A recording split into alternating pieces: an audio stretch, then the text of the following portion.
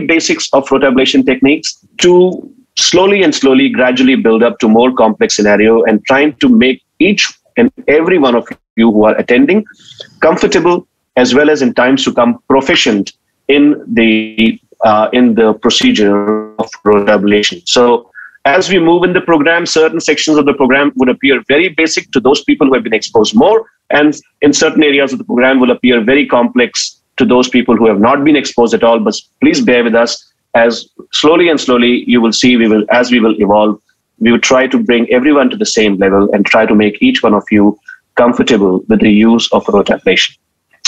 So as I said, this is not one off the shelf program. This is the step one of the program that will be lasting for the whole 1 year.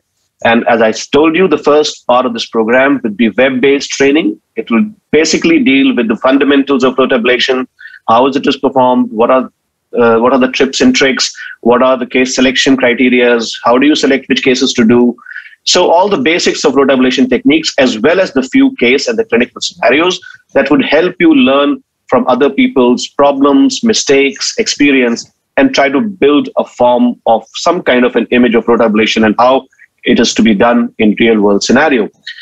When the travel restrictions go away, very soon we would like to meet those of you who want to continue in this program. We would like to meet you physically. We'd like to bring you over to our centers to train you not on wet models, but on real patients. And we have had these programs in the past where physicians have come to our center from all across India, and they have had real experience on real patients doing rotablation cases as primary operators, with we helping them.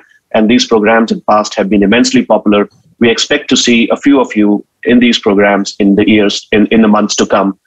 And then there will be a step 3 when you have graduated from step 1 and step 2, and you want to start a few cases in your own lab, and you are a little bit hesitant for the first couple of cases, let's say 4 or 5 cases. You can pool these cases up. Any one of the faculty members among us will be more than happy to travel to your hospital, stand aside, just see you do a case as an independent first operator, just to provide some sort of a logistic or moral support while you do a first few cases. So as you see here, this is an entire horizon from web-based trainings to mentorship programs, and we want more and more people out of you to join this program as we move forward in this year. So after this session of around 2.5 hours today is over, we would send you a Google form in which we would like to understand whether your expectations of this program from this webinar was met, this masterclass was met, as well as we'd like to know more about you in terms of your inclination to join future courses and the mentorship program in times to come. And this will really help us select those candidates, because as you know, when we call people for hands-on training, we cannot invite more than 5 people per session, because that would not allow more exposure per patient. So those of you, if you are really interested, and which will be based upon this performer that you fill and send it to us, and we would like to select a few of you to come and train with us in our institute. With that, I give the session over to my course co-director, Professor Sharad Chandra, who is a professor in the Department of Cardiology along with me, and an extraordinary and a well-known interventional cardiologist in India. He's an exceptionally talented interventional cardiologist, very proficient in rotablation. And I would like him to introduce our August panel members in front of all of you, and then probably we can move ahead in the program. Dr. Sharad, please. Good evening, everybody. As Dr. Rishi rightly pointed out, the importance of this rotablation, because this is a new thing. This is a very well established thing, and we should learn about rota. And definitely in these 5-6 lectures, some things are repetition, but the repetitions are good for the beginners as well as for the trained ones also. So we have 2 guest mentors in our program. One is Dr. Ajit Menon. He will be joining a bit late, and other is Dr. Ranjan Sethi. Dr. Ranjan Sethi is a senior intervention cardiologist in Manipal Hospital, Bangalore. He is expert in complex PCI, as well as he is a pioneer in left atrial appendage device closure in Southeast Asia. He authored and co-authored more than 50 publications, and he is principal and co-investigation of multiple trials. So our course faculty, they are Dr. Akshay Pradhan, he is professor in our department, and Dr. Gaurav Chaudhary, he is also professor in Department of Cardiology, King George Medical University, and Dr. Pravesh is also professor in King George Medical University. And we have two other speakers also, Dr. Sanjeev Kadaria from Delhi and Dr. Devin Shrimal from Jaipur. So I think we should start the program right now. Yeah. So thank you, Dr. Sharad, for introducing all of the guest mentors. I mean, 5 of the faculty are from our department, but I would really like to welcome Dr. Shetty, Dr. Menon, Dr. Deven, Dr. Sanjeev, a very good and old friend. It's really nice to see all of you here. So today we will be, after this welcome and introductory words, we would like to move on to Dr. Gaurav for his IVUS image interpretation for calcified lesions. How do we identify calcified lesions? Because we have to identify the enemy first before we set on to target it. Then we would go on to Dr. Pravesh Vishkarma, who would talk about calcified lesions. What are the challenges which are faced and what all other treatment options available? Is rotablation the best option available, or there are other options available, or can we use different options in different clinical settings of calcified lesions? Then I would be briefly speaking about rotablation atherectomy, the basics of the machine, the basic principles, the basic techniques of rotablation, and then followed by Dr. Menon, who would be speaking about more complex cases, indications, contraindications, case selections. And then we would be having our friend from Boston Scientific, Deepak, who would be telling us about rotational atherectomy system setup, troubleshooting, basically more about the machine and how to get going about that. And then we would be having 2 excellent cases by Dr. Deven and Dr. Sanjeev Katuria, who would be discussing predominantly about complicated cases, complications according to rotablation, and various other case-based learning in the session. So a few housekeeping sessions. I would request all the speakers to stick to their 15 minutes time zone. And after each 15 minutes lecture, we are going to have 5 to 7 minutes of discussion. I would request Professor Akshay to pick up those questions from the audience and try to get the conversation going after each lecture, and any one of the faculty members as well as the presenter can answer those questions so that we can handle each lecture separately in part of the discussion, and we can carry on the remaining part in the panel discussions at the end. So with this, I would like to introduce Dr. Gaurav here, an excellent orator and with a special interest in intravascular imaging, both IVUS and OCT. And let's see what he's got to say about the identification and interpretation of calcified lesions in intravascular imaging. Over to you, Dr. Gaurav. Thank you, sir. I would like to share my screen.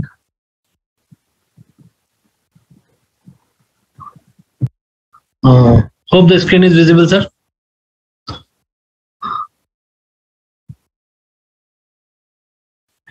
Yes, it is visible. Yes, it is visible. Go ahead. I'm audible?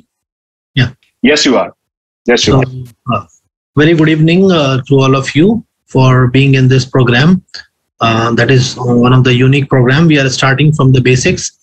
So as Dr. Rishi sir has told, first we should identify our enemy. So what actually this enemy leads to? So we all know that calcified lesions respond poor to angioplasty, difficult to dilate. You can see this dog boning is there. May prevent the adequate stent delivery to the desired location. And even if you are able to, there is often under expansion, and there is a lot of malapposition in a calcified lesion. So we all are aware that these are the sequelae of the calcium that is present. The important thing that should be in a mind that if you are doing 100 angioplasty, then in 3 to 5% cases we may encounter this calcium. So 90% of the time you will see you will have a greeny road without any problems. You can clearly navigate of this. But many times you can come and encounter a calcium in the coronaries. So where there is a will, there is a way. So what are the ways to look at it? Of course, we can identify severe calcium on classical angiography, conventional angiography, seeing the calcium in 2 views, orthogonal, perpendicular, and on the 2 layers of the vessel. But to be more precise, if we are in a confusion that it is a moderate to severe, or we want to decide whether we want to take any debulking strategy upfront, then of course the imaging is an important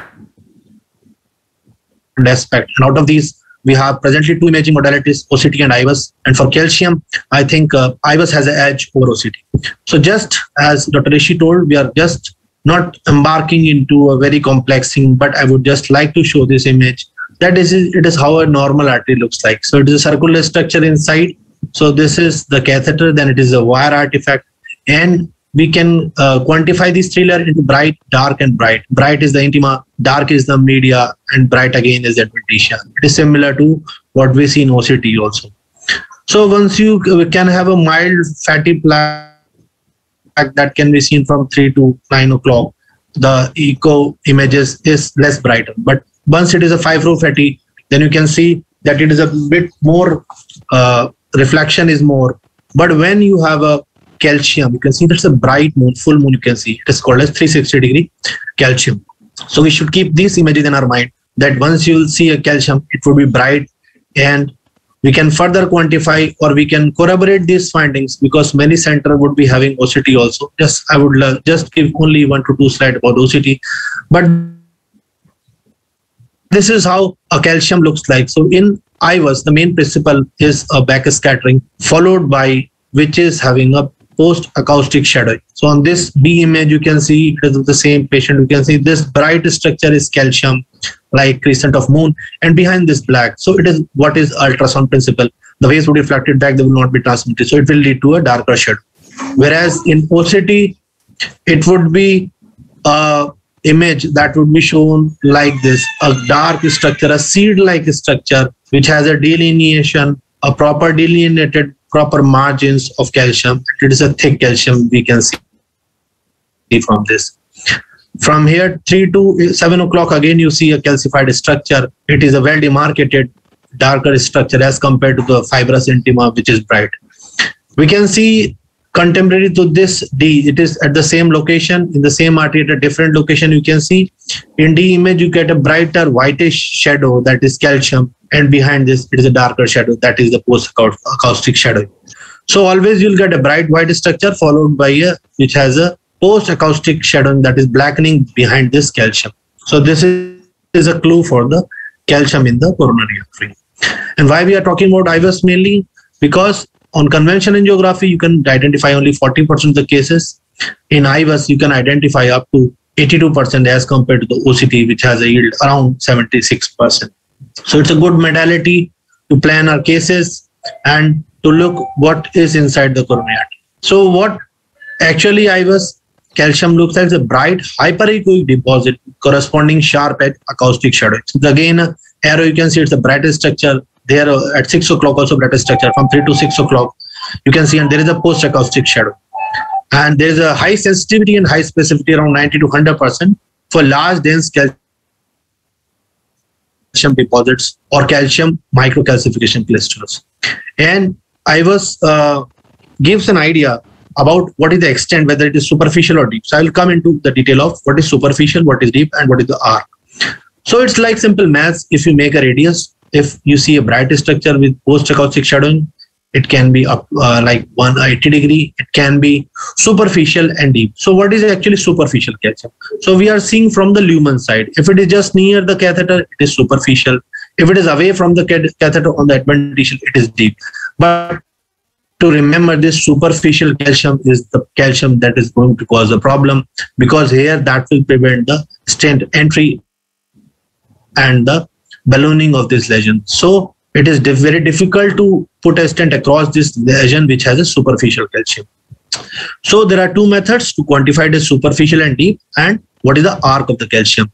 So again, coming on to the mild, moderate, and severe. So if you see, if it is less than 1 quadrant or less than 90 degree, it is a mild calcium. If it is moderate calcium, that is, it is around a half moon. You can see it's a bright crescent-like shape, and it is 90 to 80 degrees. So up to 80 degree, it is moderate.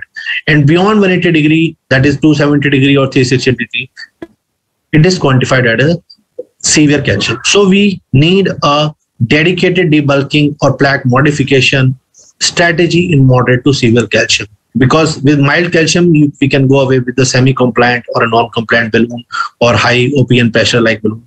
But in definitely moderate and severe calcified lesions, we need to go ahead with the rotablation or OPN or laser or this IVL. So we can see what this rotablation would do. So we can see same artery at two locations. In the figure D, you see it's a very lumen is very less, 1.9, and you can see 270 degree of a brighter white structure. So this is the calcium, and the area is just 1.9 millimeter square. But once you do rotablation, you'll get a fissure in this calcium, and you will get a break in this calcium, and you will get a area around 3.4 millimeter square. So with this debulking or plaque modification by this rotablation, but you can achieve a better area and the calcium thickness would be reduced, and we can break this calcium with the NC balloon. Another important thing, many times we cannot see a very large amount of calcium on fluoroscopy or cine, but once you do IVUS, you see when the balloon is sometimes not able to go, if the passage of balloon is difficult, you can see a nodular kind of thing. You will see a calcium with a post-acoustic shut-in. So it is a nodular calcium. And this is our picture of OCT of our own patient, a young patient with ACS. You can see it's a well circumscribed conical type of thing, structure, bright, dark structure, well circumscribed. So this is a calcium nodule. Again, this is the calcium nodule. It is localized, and these are types of lesion that make artery more prone for rupture and perforation. So this was a brief about the imaging, how do calcium looks like. So I'll not go into the detail because Dr. Pravesh would be discussing this in detail. So once you have an angiographic mild calcium, then non-atherectomy strategy is good. But you have a moderate to severe calcium on IVUS or OCT, and especially IVUS because calcium is better delineated by IVUS. Then we should go upfront with the rotablation atherectomy by plaque modification. We can keep the bud size around 0.5 to 0.6, so that Dr. Rishi would discuss in detail how to select the bud size. But we have to keep in mind that once you get a moderate to severe calcium, then it is going to cause a trouble in stent passage, stent expansion. So we need to go ahead upfront with the rotablation atherectomy strategy. It's again a smaller similar strategy, but the important thing I want to emphasize in this, everything goes okay once you are able to pass an imaging catheter. But if the calcium is so much or the lumen diameter is that you cannot pass an imaging catheter, then of course we have to take our rota burr of smallest size or 1.25 or 1.5 to start with. Some operator prefer 1.25, but some operator go straight away with 1.5. So this is, first you have to make a way, then you can take a OPN balloon or NC balloon, and after atherectomy, and you can finish up with the IVUS imaging, whether you have got adequate expansion position or whether we need to expand the lesion with more non-compliant balloon at higher pressures. So just I will show only two cases in which the imaging would of help to us. So first important thing that Dr. Rishi has also emphasized, we should start with the simple cases, then escalate to the complex one. Because it is not a complex technique, it is a very simple technique, but the selection of the cases is very important. So it's a 66-year-old hypertensive male presented with a stable angina, and his angiogram was done. So this is how a calcium looks like on angiogram. So you can see the lumen is also reduced at this point, and there is a calcium in the mid LED. So this lesion for beginners or just to start with, so these were our initial few cases. So you can see the lesion length is around less than 3 centimeter. It is non-angulated, non-tortuous, and this was the IVUS run. So we can see this is more than 270-degree arc of calcium that can be seen in the right lower panel. It is a bright white structure with post-acoustic shadow. So we planned a dedicated rotablation in this case, and we took a 1.5 burr, and this lesion, after crossing the wire with microcatheter, rota wire was passed across the lesion, and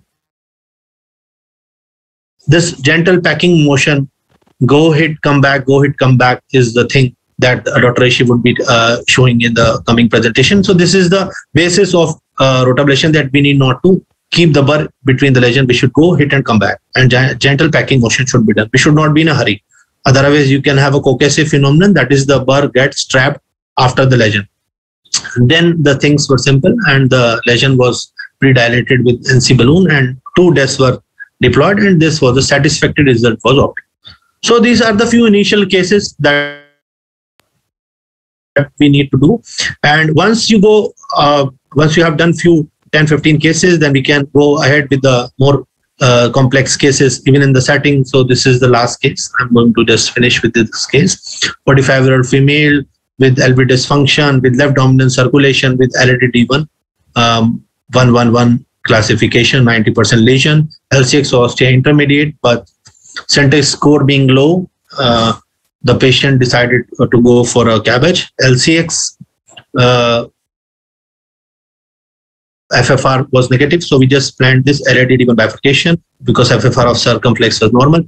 And what the mid of LAD just prior to the bifurcation had a 270-degree arc. So we just to emphasize this image, it's like a bright moon which has a post-acoustic shadowing, blackening, and this is the catheter, and we can see that here we need a dedicated rotablation. So again, the similar step, wiring was done. Then this rotablation after IVUS, this rotablation burr was moved in the LAD, passed across the lesion, and once this burr was going adequately, then other steps of the mini crush bifurcation was done after. But the important thing, the wire in the diagonal was taken out by the time of the rotablation. So predilatation was done with 210 balloon. Then this was a mini crush, and at the end we could see a satisfactory end result. FKBI was done, and this was the end result. So here also, if the physiological imaging helped in making the help by FFR that whether to go for left main bifurcation, but circumflex FFR was normal, negative, and the IVUS helped in making a choice that we need to go with the upfront rotablation or should try with the balloons. But we saw there was a 270-degree arc. So in this, a dedicated rotablation strategy was required, and the LAD-D bifurcation mini crush strategy was done. So overall, it was a case in which the imaging should be done. So this is algorithm, the thing that I already told. If the calcium is moderate, then we should plan with the debulking strategy, especially by rotablation. So just to summarize my presentation, we should start with simple cases first, then escalate to the complex one. Initially, discrete lesion less than 3 centimeter, non-angulated should be selected, because in these also the passage of the IVUS catheter would be easier. IVUS should be optimally used prior to rotablation. If you find an arc, brighter arc, white arc, more than 180 degree, then it should be dealt with rotablation. Calcium nodule, even if you don't get this arc, but you get a nodular type of structure, then also it should be dealt carefully because it is going to cause trouble in passing even stents. And good expansion, optimal apposition is obtained once you use IVUS imaging after rotablation. And strategy to use rotablation prior to procedure should be made rather than always using it as a bailout. Once you have identified calcium on fluoroscopy, then you should go with the IVUS imaging. And if there is a arc is more than 270 degree or 180 degree, then you should keep your rotabur ready. And we should do a plaque modification rather than total debulking. That means a lower size of burr could be of use even in a very heavy calcified disease. So thank you all for patience listening. Thank you, Dr. Gaurav. So, Dr. Gaurav, this is a wonderful presentation. You rightly pointed out the importance of imaging in calcified lesion. As you said that the arc more than 180 is also important. Rest two things are thickness of the calcium as well as length of the calcium. So once the length is more than 5 millimeter and thickness is more than 500 micron, then these are the probable candidates for debulking strategy. So, Dr. Gaurav, I have one question for you. Suppose as some of the operators are new, and if someone in the center they don't have the facility of IVUS, then what should be the criteria for to use rotablation?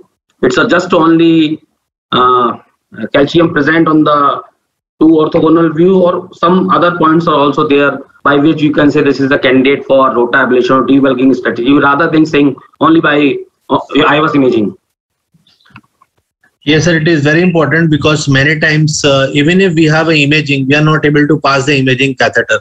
So one is the fluoroscopic or cine that you have already told, two orthogonal mutually perpendicular views with calcium on both sides of the arteries on intimal edges. And most important thing that what you follow, I have seen, you just pass a wire and we just take a 2.5 balloon, NC or Samicum brand. If it is passing easily, then we can go with the NC balloon or OPN balloon. But if it is not able to pass, then we should not waste our time in just selecting various balloon. We should come to a conclusion that is this lesion is not going to yield, or it's not going to have a good expansion, or it is not going to prepare a good bed for the stent delivery. So this is one thing that we can follow. Another is the angiographic, that if in the still images, in still still images, you are getting a calcium on the fluoroscopy and the two views, then of course it is again a situation where we would need this rotablation upfront. Yeah, right, Dr. Basically, we should not waste time if you are doing some calcific lesion and the balloon is not going. And if the balloons are rupturing, you are taking one balloon of 1 millimeter, 1.2, and balloon are rupturing, then don't waste time and try to that lesion. That's the best time to shift to the rota. And if you are having some tram track appearance, yeah, pardon? Go ahead, sir. And if you are having some tram track calcification on the angiography, then probably this is also a candidate for debulking strategy. Yes. Yes, Dr. Rishi, please. Yeah, so may I bring Dr. Ranjan Shetty into the conversation and try and find out if there are any questions from the audience, and we will take those questions. Dr. Shetty, in your experience and in your practice, how much is your reliance with the ablation is to be used or not? And a little tricky question, in the two intravascular imaging techniques, what is your view of IVUS versus OCT, where your PCI setting, multi-vessel PCI, and you have which Thank you, Dr. Rishi. If I think the first question was, I think, when do we use rota, right, Dr. Rishi? Yeah, I think overall, I think it's when to fight. Yeah. Yes, yeah. Thank you, Dr. Gaurav. It was a beautiful presentation. I think you made most of the points extremely clear. The message, I think, is also very clear. The message is to use it not as a last resort, but use it early on. You know, when you think that you're going to be in a problem, that is when you should use, because today's era, you know, angioplasty is not done just for type A lesions. We venture into a little more complex lesions. So it's very important that we optimize our result, and very important that our results will be equivalent to CABG. Otherwise, it doesn't make sense. And with calcium is probably the most important. Thrombus and calcium, and obviously the these three are the major villains which we see in cath lab. So today, I think discussion about calcium is extremely important. It's also, and as Dr. Rishi was trying to say, today we have many modalities available, many modalities of imaging and many modality of therapeutic options also, some of which have been already named. So if we have, the calcium is one of the strongest indicator for imaging. So if you think of calcium, or if you suspect calcium, it has to be imaging. So if we can combine both the questions of Dr. Rishi to choose which is the imaging modality, obviously there is fluoro. Both do quite well. That is what we need to understand. Pre-stenting, IVUS does reasonably well, so does OCT, but post-stenting, I think OCT will have definite better edge over IVUS. And as far as calcium is concerned, although the sensitivity of IVUS is better, the OCT describes it better. You know, when the OCT came in market and when it was there, everybody thought that IVUS will be superior to OCT as far as calcium is concerned. but it was not truly so, because that which Dr. Gaurav did show a lot of beautiful images where you're not able to see beyond the initial arc. You don't know how thick it is because ultrasound it's like if you put a echo machine on a rib, you don't see anything. So the same thing happens when there is calcium. So I think that's why both do extremely well. We don't have to choose too much. If you have to, earlier rule was if you have one imaging, it has to be IVAS, because IVAS could be used pre, IVAS could be used post. But over the periods, OCT, we have learned to use OCT well, and OCT does show more information which is needed. And for calcium, again, OCT does a very, very good job. Now, coming to the one more point which Dr. Gaurav has highlighted is, that superficial versus deep, because now we have lots of therapeutic option. We cannot be, I'm sure we are going to have more discussion. We should understand, I think now we should just talk about some of the aspects. If you think of using Rota, you should use it. Unless there is a real contraction, the vessel is very tortuous or your Rota is going to be complicated. So you need to use it. Don't use it like a bailout, because by the time you're already dissected, your wire is now biased, and the overall complication goes up. So if you have imaging, use imaging and get guided by imaging. If you don't have imaging, and if you think there is some calcium and you're not sure about superficial deep, use Rota. Again, if you do imaging, you find a deeper calcium, Rota may not work very well, but anything which is superficial, anything which is luminal, it works well. And also we should understand the basic concept that Rota is actually milder on the vessel. It's not, just because there is a diamond burr, people think it is more harmful, but simple ballooning is more harmful, because it has to produce uncontrolled dissection, which compared to that, a Rota is much smoother. It's like our shaving blade. It doesn't actually harm your skin. It is actually more milder. So it's very important to use and start with initially, at least it's like driving, right? So initially drive in a safe way. So LED, straight, some calcium is better, then maybe RCA. L6 is for later. So it's always about safety. Did we answer the question, Dr. Rishi, or you answered it more than perfectly? Yeah. Another point, just a little bit of I, for one, when I'm doing a complicated case, multi-vessel especially, and whether rotablation is probably, I'm thinking of using rotablation in one or two vessels. One of the factors that bear on my mind is also in OCT, the amount of contrast used and amount of this. So sometimes, for that reason, I would fall more upon IVAS, and somehow maybe as a matter of choice, I would go more for IVAS in those cases in which I have multi-vessel disease and rotablation. But I completely agree with you that they are almost equal as far as the pre-decision is concerned. And for post-stenting, OCT would have a little bit of an edge over IVAS techniques. So you answered it. And what have you? Yes, Sanjeev, come on. I really feel one very important difference is that both of, especially IVAS, cannot tell you the depth of calcium at all, because it becomes dark once you get a calcium there.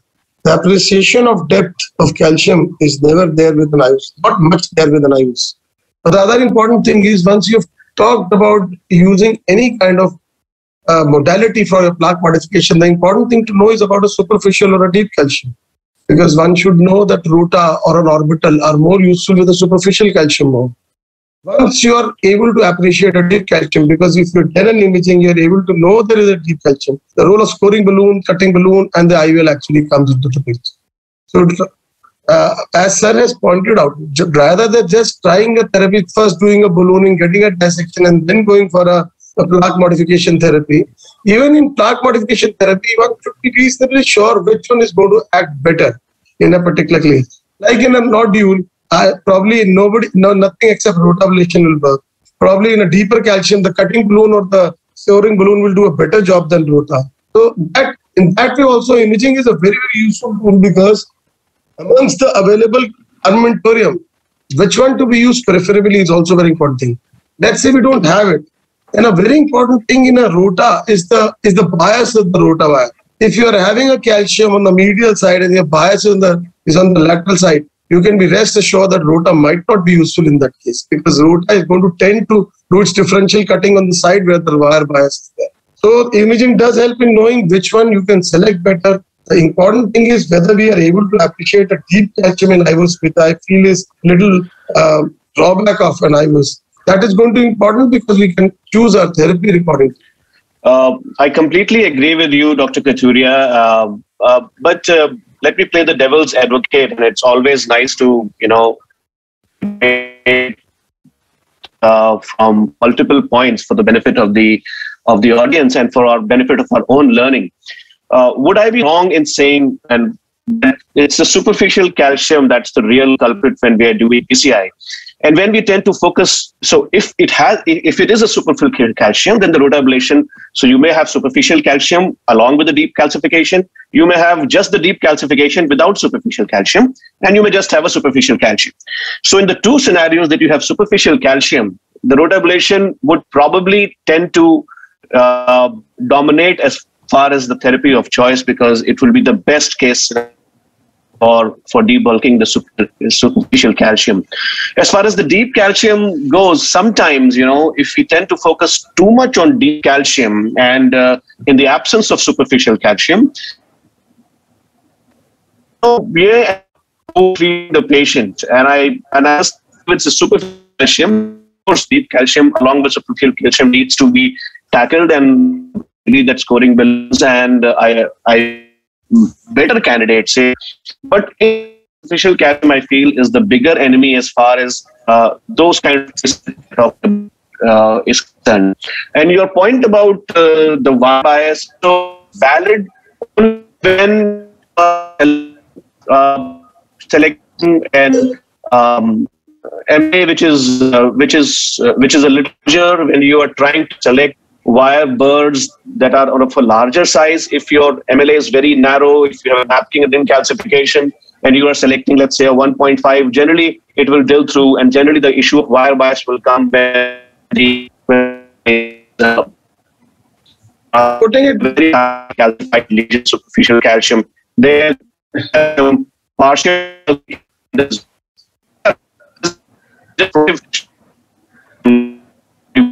Your voice is breaking. Rishi, your voice is breaking. I think, thank you, Dr. Ranjan, Dr. Sanjeev, for your valuable suggestions. I think we should move to now our second lecture.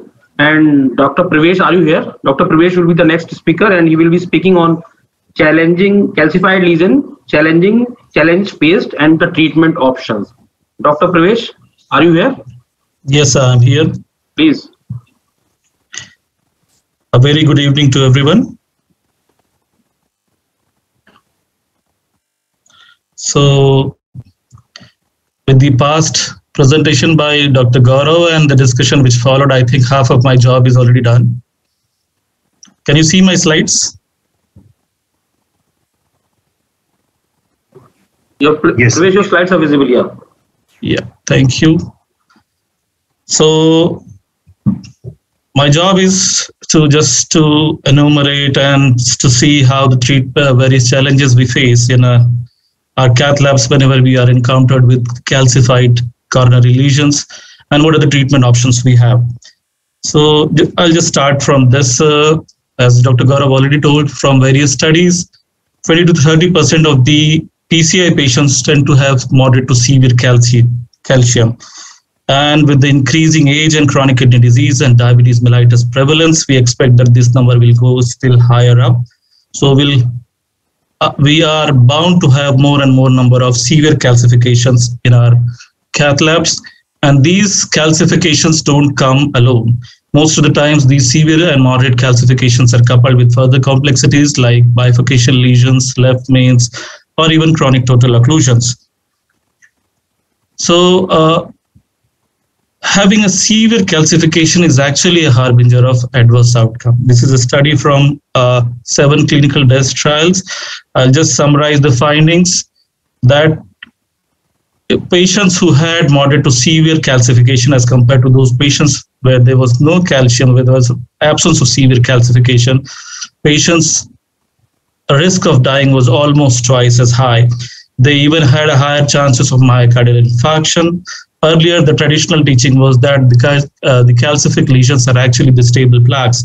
Nothing bad happens to them once there is a calcification.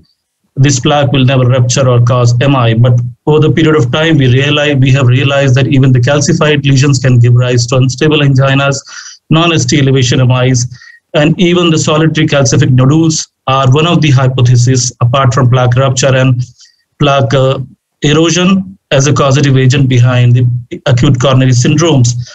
And to further complicate the issues, having a severe calcification means the patient is less likely to undergo a complete revascularization.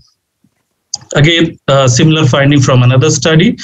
The patient's chances of death are almost twice as high. The chances of target vessel failure, including target MI, revascularization, go up. Surprisingly, the chances of stent thrombosis were more or less similar, despite the presence of severe calcification. So now coming to challenges. Whenever we do an angiogram, obviously the cath lab starts with an angiogram. So whenever we do an angiogram, we find a moderate to severe calcification. It becomes an interventionist nightmare. So apart from the majorly obvious risk of a TLF, there are several other issues which an interventionist faces in his cath lab. For example, I'll just enumerate. First thing is failure to identify the calcium and failure to assess the amount of calcium in simple coronary angiogram. So if you rely heavily on our coronary angiogram, we might miss on coronary in assessing the severity of the calcium. I'll come to this point again. And difficulty in delivering devices. It may be balloon, it may be wire, it may be microcatheters, it can be stent or imaging catheters also. If you are able to pass a balloon up to the lesion, there may be difficulty in dilating. If you go on a higher pressure, there may be dark boning, causing dissections and perforations at the high pressure edges. Even if you are able to successfully create a bed, sometimes because of tortuosity associated with these calcific lesions, which increases the rigidity of the coronary vessels, you fail to deliver the stent to the desired location, or sometimes the stent is stripped of the balloons while manipulating multiple times. If you are able to deliver the stent, sometimes the stent might not expand fully, leading to underexpansion and malapposition, further leading to stent thrombosis. With the drug-eluting stents, there may be polymer disruption and impaired drug delivery. And all these things, the underexpansion, malapposition, impaired drug delivery, all are the reason behind the higher chances of target lesion failure, namely the stent thrombosis, later on restenosis, MIs, and increased chances of death. So I'll first start with the lesion assessment. So there is a dictum which says if you fail to plan, you're planning to fail. So whenever you find a calcium, or whenever any angiography or any PTCA for that matter, you must give a thought process to what you're going to do. So first you have to assess the severity of anything what we are seeing. So same is true for the calcium. So you see, you diagnose, you assess the severity, and then you plan. So this is the slide shown by Dr. Gaurav. So this is a study by Wong et al. So as per this study, iOS was the most sensitive one in detecting the calcium. But if we rely on the angiography, so angiography was able to identify only half of those calcifications. So if we are talking here about moderate to severe calcification. So even moderate to severe calcification, only half of the calcifications are diagnosed successfully by angiography. That means there may be half of those lesions where you might think that this is a simple lesion, you go and dilate and the balloon doesn't dilate properly. This is another apart from presence, about the severity. So angiography alone, if you rely on angiography, you would be able to identify only 70 to 75% of 3-quadrant calcium, that is about 182 to 70 degree calcium mark. And if you talk about 4-quadrant calcium, that is more than 270 degree arc, you will be able to identify only 80% of those calciums. So I mean to say that relying heavily on angiogram if you are dealing with the calcium lesion, can put you into troubles. Now coming with the imaging the guidance, obviously IVUS versus OCT, how does the calcium behave, what are the difficulties in assessing? So as you can see this from this picture, IVUS, here it shows you calcium. It's a deep-seated calcium away from the lumen, away from the catheter. So it is a deep calcium. But in OCT, because OCT has got a deep, poorer tissue penetration, sometimes it may fail to show you the deeper calciums. So with OCT, you may fail to diagnose a deep calcium and finally leading to a lower final stent expansion. Coming to thickness, as was directly rightly pointed out by Dr. Kathuria, that IVUS fails actually here because of poor the distal acoustic shadowing. You may be able to see only the leading edge of the calcium here. There is a shadow behind this calcium, so you may not be able to assess the thickness. While in OCT, there is a very nice delineation, so you can see the forward as well as the backward margin, so you're able to assess the thickness of the calcium.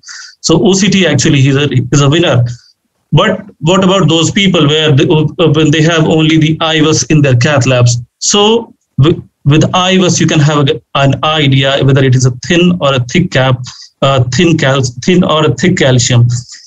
If you find some reverberation, acoustic reverberations behind the leading edge, it is an indication that this calcium is actually thin. If it is not, it can be thin as well as can be thick. So having reverberations tells you that it is a thin speck of calcium.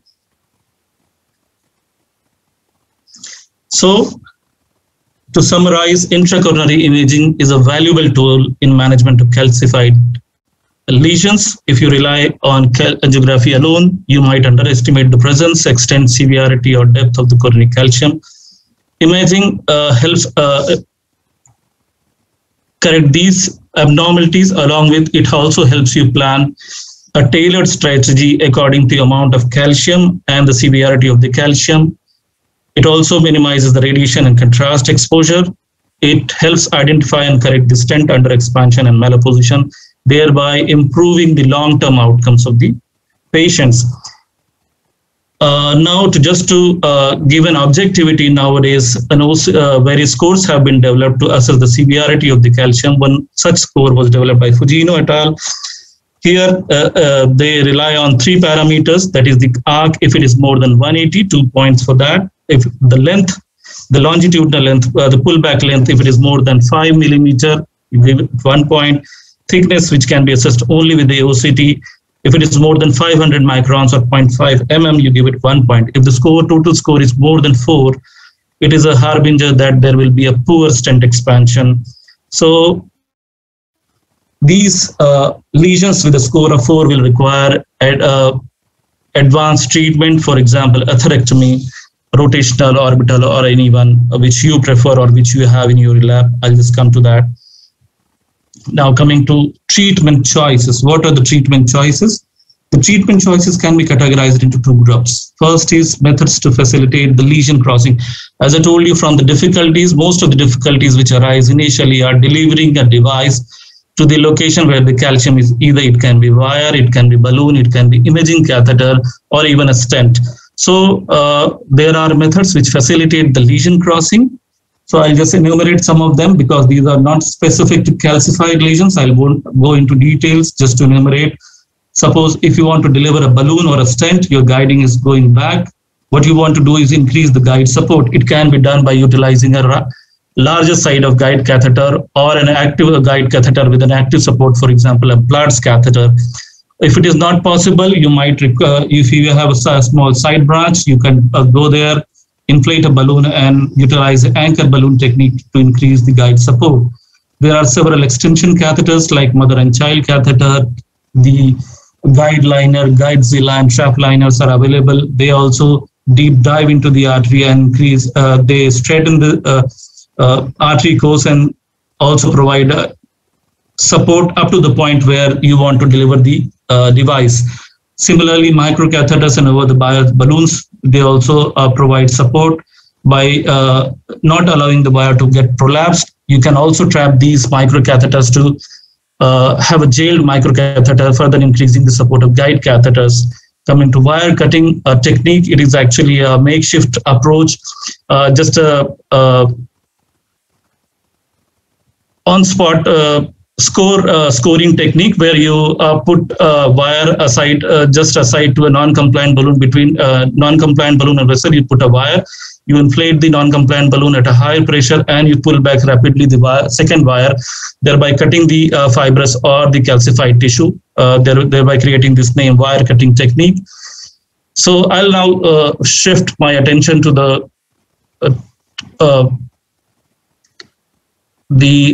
other methodologies which are actually specific to fibrocalcific lesions.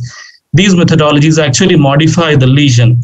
They can be broadly categorized as either balloon-based techniques or atherectomy. So balloon-based, non-compliant, high-pressure balloons, balloon granuloplasties. Balloon granuloplasties are actually desperate attempts. If you're not able to deliver something, you want to create intentional dissection. You take a small size balloon, you rupture it by going above the rated balloon burst pressure, and it creates a dissection, and you can further advance your hardware wire or the microcatheter. Cutting and scoring balloons, intravascular lithotripsy, which is the latest addition to this. And the other group is the atherectomy, which actually deals with modifying the lesion. They actually reduce the amount of the lesion complexity, that is the calcium, namely the rotational, orbital, and excimer laser atherectomies. So I'll come to these one by one. So starting with the non-compliant balloons. Most of the times when we are dealing with simple angioplasties, we use a semi-compliant or a semi-compliant balloon to pre-dilate the lesions. But nowadays it has been realized that it is always better to use a non-compliant balloon to pre-dilate. Non-compliant balloons have got a flatter compliance chart. They got uniform dilatation, thereby causing less chances of vascular rupture and dissections. Among these low compliance balloons, a latest development has been there, open NC balloon, which is developed by Cis Medical, marketed by Cis Medical. So it is a very ultra low compliance, and it is one of the balloon. It is the only one balloon where the rated burst pressure is to the tune of 35 atmosphere. This is the rated burst pressure given by manufacturer, but in bench studies, this balloon has been tested up to 42 atmospheric pressures. These atmospheric pressures cannot be reached with the usual indeflators which are available in cath lab. They require special indeflators. So you can dilate the lesions up to 42 atmosphere if need be. Otherwise, 35 atmospheres. Most of the times, 25 to 30 atmosphere is more than enough. It has got, as you can see from the lower figure, it has got a very flat compliance as compared to other balloons, and it could go up to 35 atmospheres. With uniform balloon expansion, it has in various studies, it has successfully treated more than 90% of undilatable lesions compared to a conventional compliant balloon, semi-compliant balloon approach. Because it has got a twin layer technology, it is actually a thicker. It has got a high crossing profile of 0.028 inches. So some of the sometimes it may not be able to. You may not be able to deliver to the calcified lesion, but still its profile is lower than the scoring and cutting balloons. This is a study by SICO where they have tried to show the efficacy of Opian with utilization of Opian in various categories like calcific, stent optimization, and ISR lesions. You can see there is a 20 to 40% reduction in residual stenosis. So in a nutshell, by utilization of Opian NC, there is an angiographic or technical success of more than 90%. In this study, there were no coronary perforations or balloon rupture, even at the pressures of 35 to 40. No in-hospital or 30-day MACE was recorded, and no major post-procedure bleeding. So even though it looks quite frightening, but it's very safe, even if you want to use at the high pressure of 35 to 40 atmospheric pressures. Now coming to the next lesion modifiable technology, that is the cutting balloon, namely which is available with the name of Flextome. Now a newer advanced version has come, which is more flexible and more deliverable as compared to Flextome, that is the Wolverine. What happens, these are non-compliant balloon with the 3 or 4 micro blades, which are called actually atherotomes. These are the blades which have got 0.25 mm in height. They are wrapped around, they are mounted longitudinally on the surface of non-compliant balloon, and they are actually 5 times sharper. They are real blades, and they are 5 times sharper than the conventional surgical blade. And the technique is you gradually inflate them sequentially and slowly, initially 2 atmospheres, then 4, then 6. You go to 2 atmosphere, count to 5, then 3, 4, 6, gradually, so that the blades actually dip inside the these fibrocalcific lesions and cut them. So by dipping into these, they cause controlled intermedial medial dissections. They also got additional benefit of that. Once they anchor into these lesions, and they prevent the watermelon seeding. So the frequent problem with these, the seeding can be avoided. You can actually gain a larger luminal gain as compared to the POBA, especially in case of osteal lesions. Here also, because it is a balloon-based technology with something mounted over it, it becomes really bulky. And with the blades being there, it may not be as deliverable in tortuous lesions. This study, actually, you can see if cutting balloons were used in non-calcified lesion, there was no added advantage.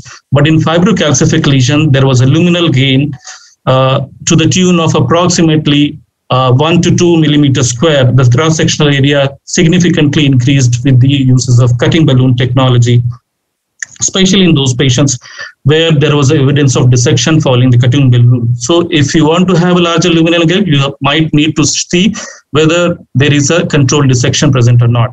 So again, because these are blades, and we have seen that they cause larger luminal gain, but it was seen that it didn't transform into any significant clinical benefit.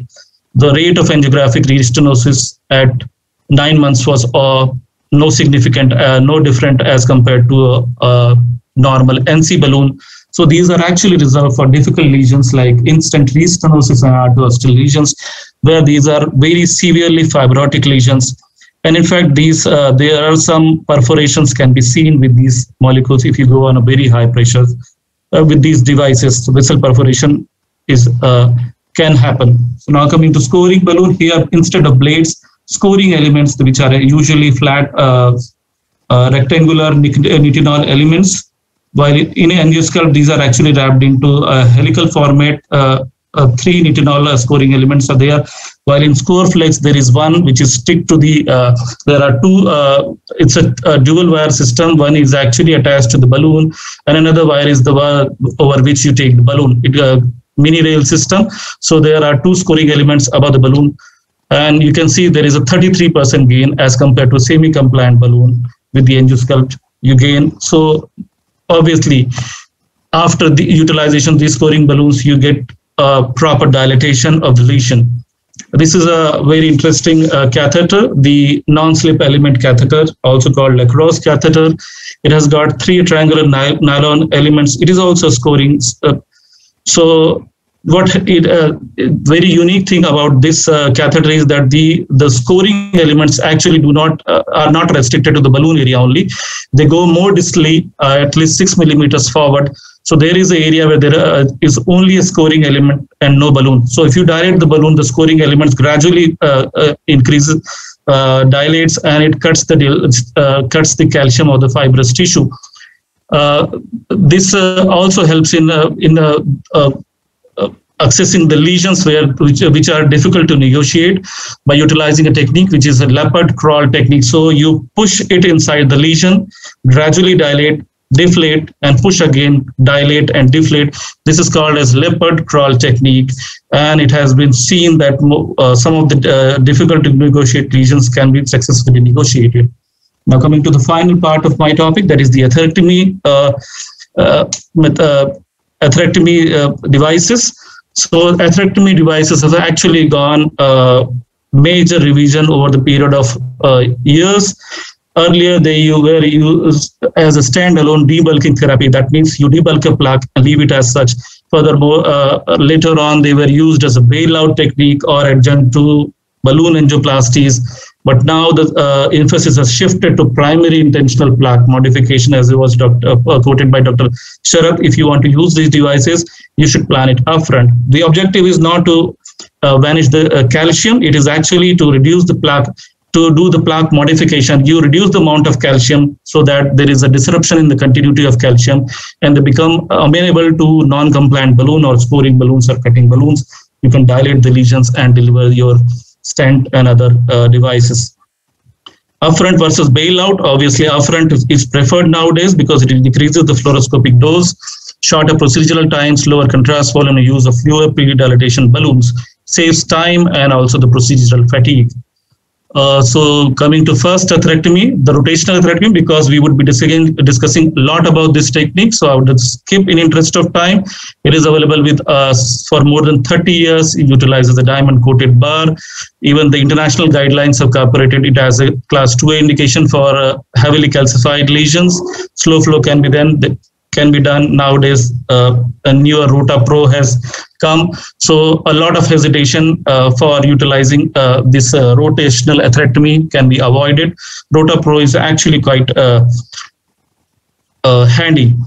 The ablation effect of Rota is not only depends upon the burr size, it also depends upon the calcium eccentricity, luminal area, and the intentional guide wire bars which you want to create. There are two kinds of wire, floppy. Usually floppy is used. Extra support wire may be preferred if you want to favorably alter the wire bias, or you want to ablate the plaque at a lesser curvature as compared to greater curvature in ioto-osteal lesion to give stability to the burr, or if you want to go too deep inside the vessel, distal vessel locations.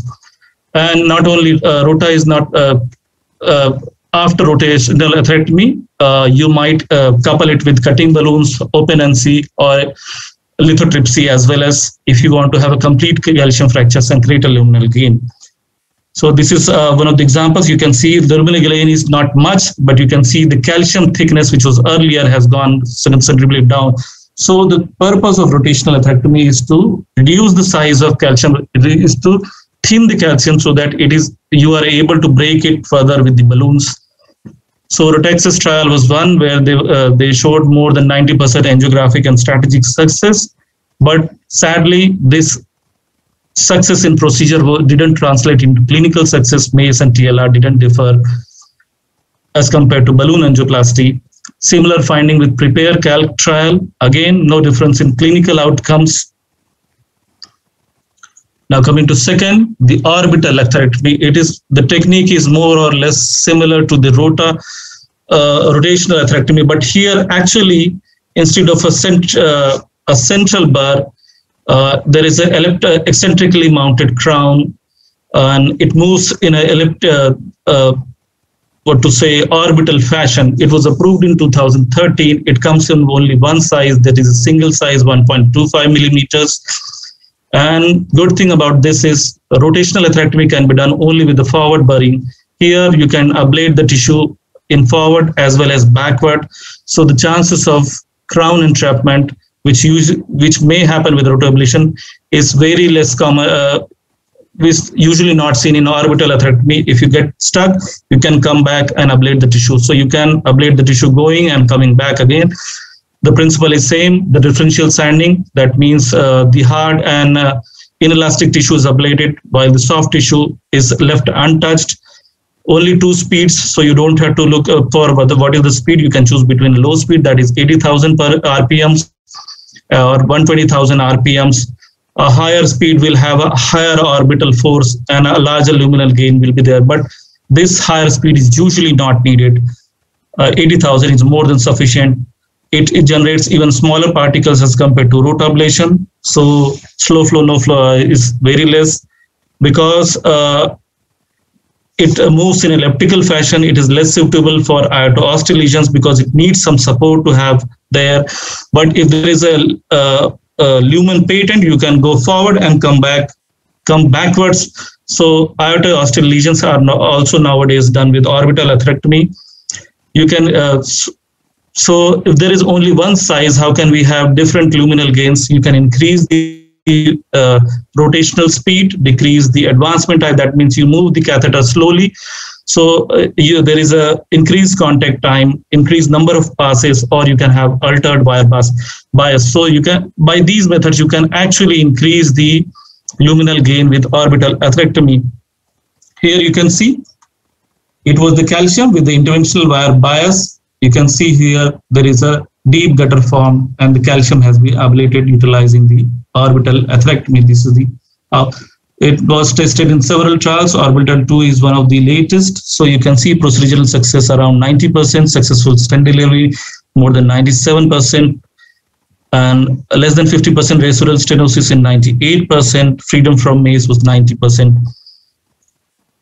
Overall MACE was in 1 year was 16% and deaths in 3.2%, TLR and TVR approximately 6%.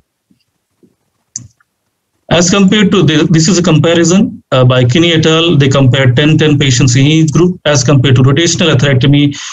Orbital atherectomy actually caused deeper and longer cuts. It ultimately led to better stent apposition and expansion. But again, if you look at the clinical endpoints, both of the techniques, rotational as well as orbital atherectomy, they are more or less similar. No significant difference in death, MIR, TLR, TVRs. If you talk about safety, because it causes more larger gutters and larger cuts, device-induced perforations are actually more common in orbital atherectomy. So rotational atherectomy can be considered safer in this term. Coming to again the next modality, that is the excimer laser. It is one of the recent introductions in atherectomy.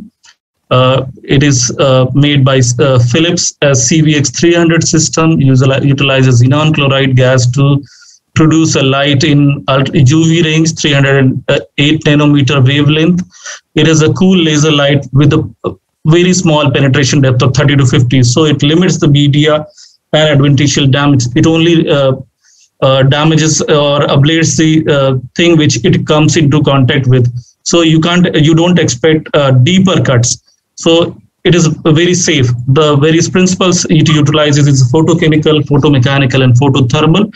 For thrombus and fibrotic tissue, it is mainly photochemical and photothermal. For calcium, it is actually by photomechanical. What do we mean by photomechanical?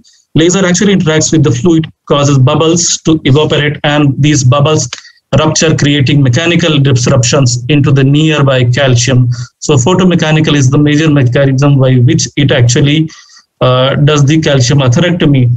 It is available in 4 size. 0.9 is actually the most common one, which is used by selecting. We usually select a catheter size to reference vessel size as 0.5 to 0.6.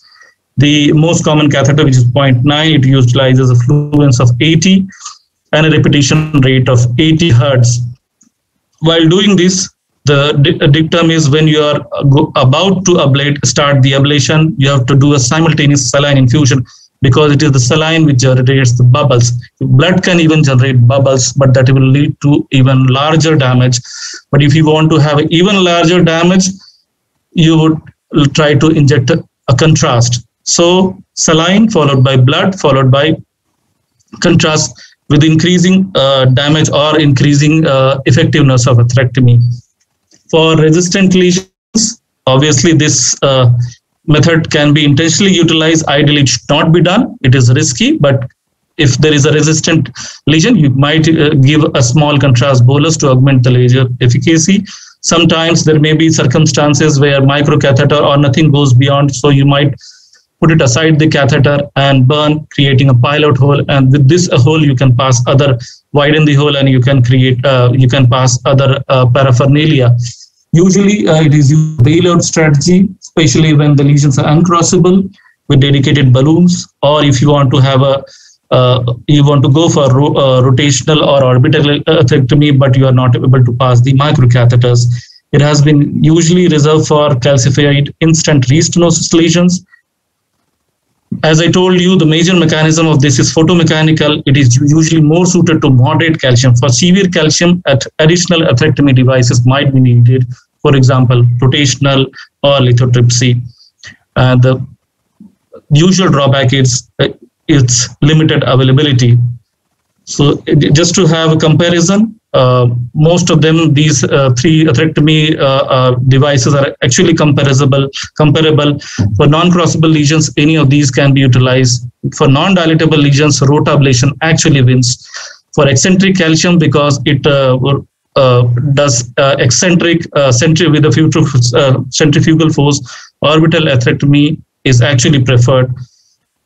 rapid exchange system. ELCA is actually a rapid exchange system, while rotablation and the orbital atherectomy, they are actually over the wire techniques. So it usually require two people, at least initially. All of them can be utilized, done through a 6 French guiding. If there is an under expanded stent, while ideally this should not happen, you should pre-dilate the lesion first before putting a stent. But sometimes you get stuck with an under expected stent. In this, either you ablate the stent, you do a stent ablation with the rotational atherectomy, or you utilize the photomechanical effect of ELCA beyond, to dissolve the calcium beyond the stent.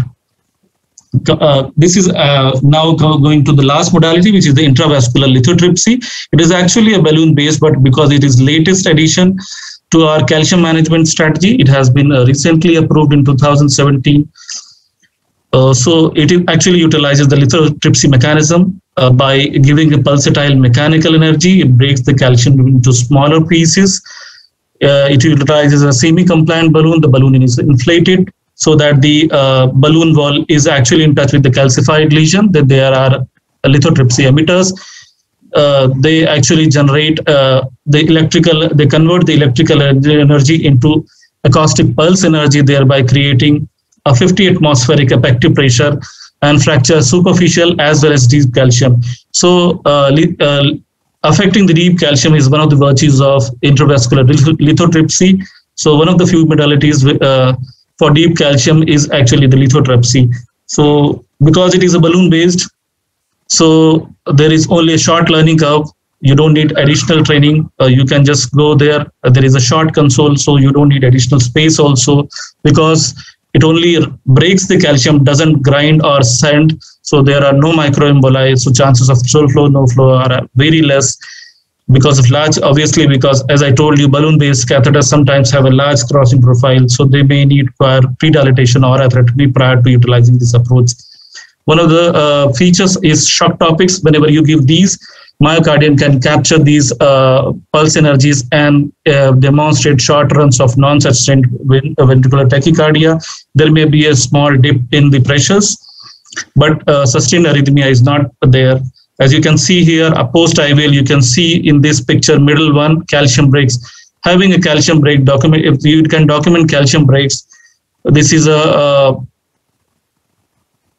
surrogate marker of a higher final MSA. Disrupt CAD, again, it showed a very successful, promising. Acute gain was 1.7, final instant radicular stenosis was 11.9. You can see perforations and major dissections are very rare. So quite safe, but the limitations, the large crossing profile, costly, shock topics can be there. If the patient has got pacemaker, it can interfere with this. Sometimes balloon can rupture if there is a solitary nodule, solitary calcium nodules. So it is less useful in solitary calcium nodules. So Dr. apart from these, you can Dr. Pravesh, may I gently request you to just two I guess, two or three slides. Thank you. Go ahead. So you can have combination of strategies. For example, rotatripsy. It is a hybrid drill and disrupt. You utilize rotablation to create a channel, and then you utilize lithotripsy to break the deep calcium. Or you can use razor, which is a combination of laser followed by rotablation. Here you utilize ELCA laser to facilitate the passage for microcatheters and wire, and exchange the wire with the rota wire, and then complete the rotablation. This is a comparison. I would skip this.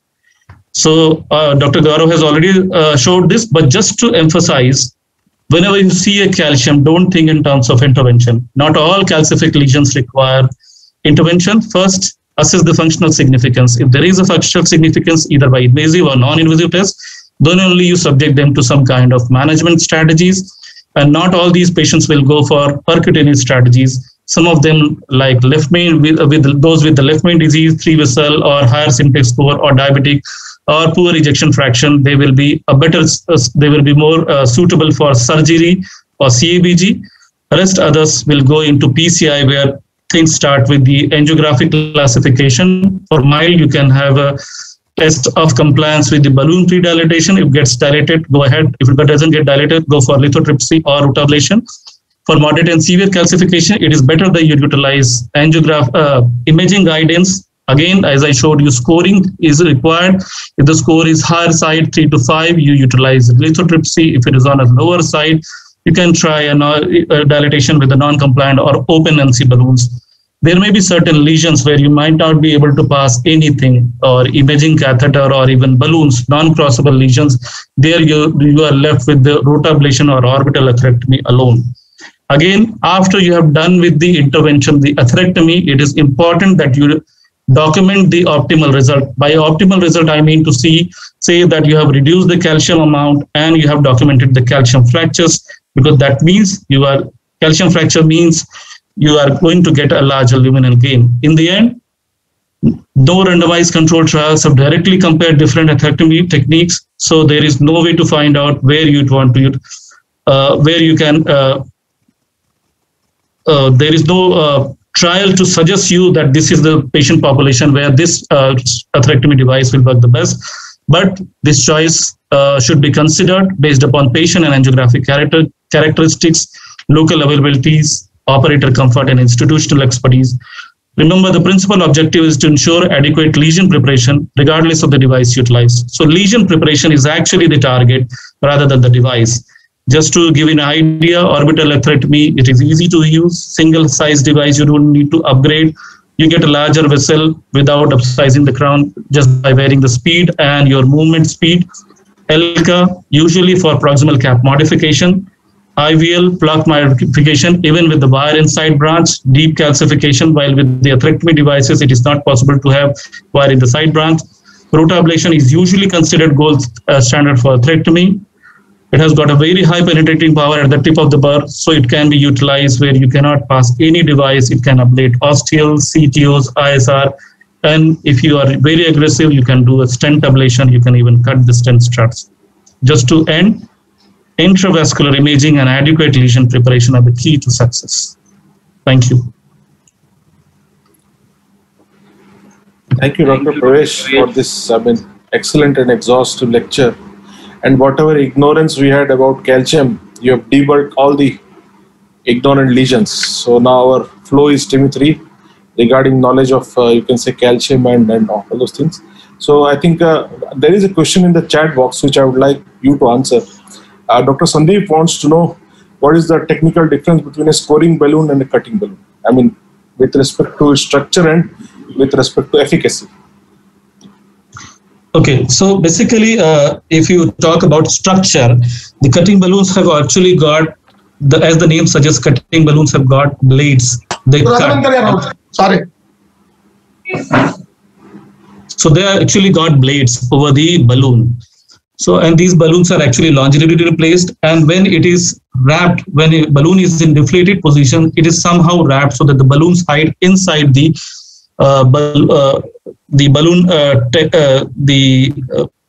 balloon material, so they are not exposed. So once you take, you slowly and gradually inflate so that the balloon gradually opens up and the blades come into view. They go and cause intimal and medial tears. So these are the very sharp blades. You can expect that these are 5 times sharper than the surgical blade. So you can expect what these must be doing to the inside fibrocalcific lesions. So they go and cut these lesions. They cause controlled intimal dissections. As opposed to these, the scoring balloons, what they have got rectangular scoring elements wrapped over the balloon. So whatever the pressure, when you inflate a balloon, the pressure exerted by your indeflator is uniformly distributed over the surface of balloon. So once there is a scoring element, what happens if there are 2 scoring elements or 3 scoring elements? Pressure of this 10 atmospheres or 12 atmospheres, these are distributed only to these 3 scoring elements, and these put pressure. See, this is like a focused force dilatation. They don't cut, but they just break these calciums into fragments, and you may be able to further post-dilate with a non-compliant balloon followed by this, and you will achieve a larger luminal gain. So efficacy-wise, what is your choice? I mean, just a second. Can I add on to this something? Yeah. A little difference between a scoring and a cutting will be the the basic thing will be that the scoring balloon is much more complete. Both of them are semi-compliant, but the scoring balloon is much more, the crossing profile is better. So this is one place where scoring balloon scores over the cutting balloon. Again, because it's on a semi-compliant balloon, the scoring balloon is always semi-compliant balloon. The sizes available are higher. You can have size from 2 to 5. The length also available is higher, 10 to 20. While in a cutting balloon, the difference is that it's not a particularly it's on a non-compliant balloon. So the profile of the balloon is much harder. So if you have a lesion where the cutting is not crossing, scoring might cross. Again, the sizes are only from 2 to 4 in this case, and they don't go beyond 15. So the profile of the balloon with respect to scoring and cutting, the basic difference is on being a semi-compliant balloon, scoring scores over the cutting if you're not able to really cross the cutting. Okay. And does the newer Wolverine version, I think, as I believe it has a lower crossing profile. I think they have reduced the adhesive material length so that the crossing profile is better than the previous cutting version. So, but your point is well taken. I think there's another question from the audience. I think Dr. Gaurav is there. He can take up this, or I think any Dr. Rishi. So he asks that between an arc of 90 degree and 180 degree, can cutting balloon be used in place of rota? I mean, there is always a tendency to avoid the rota. So between an arc of 90 to 180, can we do away with the rota and just do away with the cutting balloon? I think the choice would be better here would be OPN balloon rather choosing a cutting balloon, because mainly cutting and scoring balloon are primary mainly for fibrotic lesions.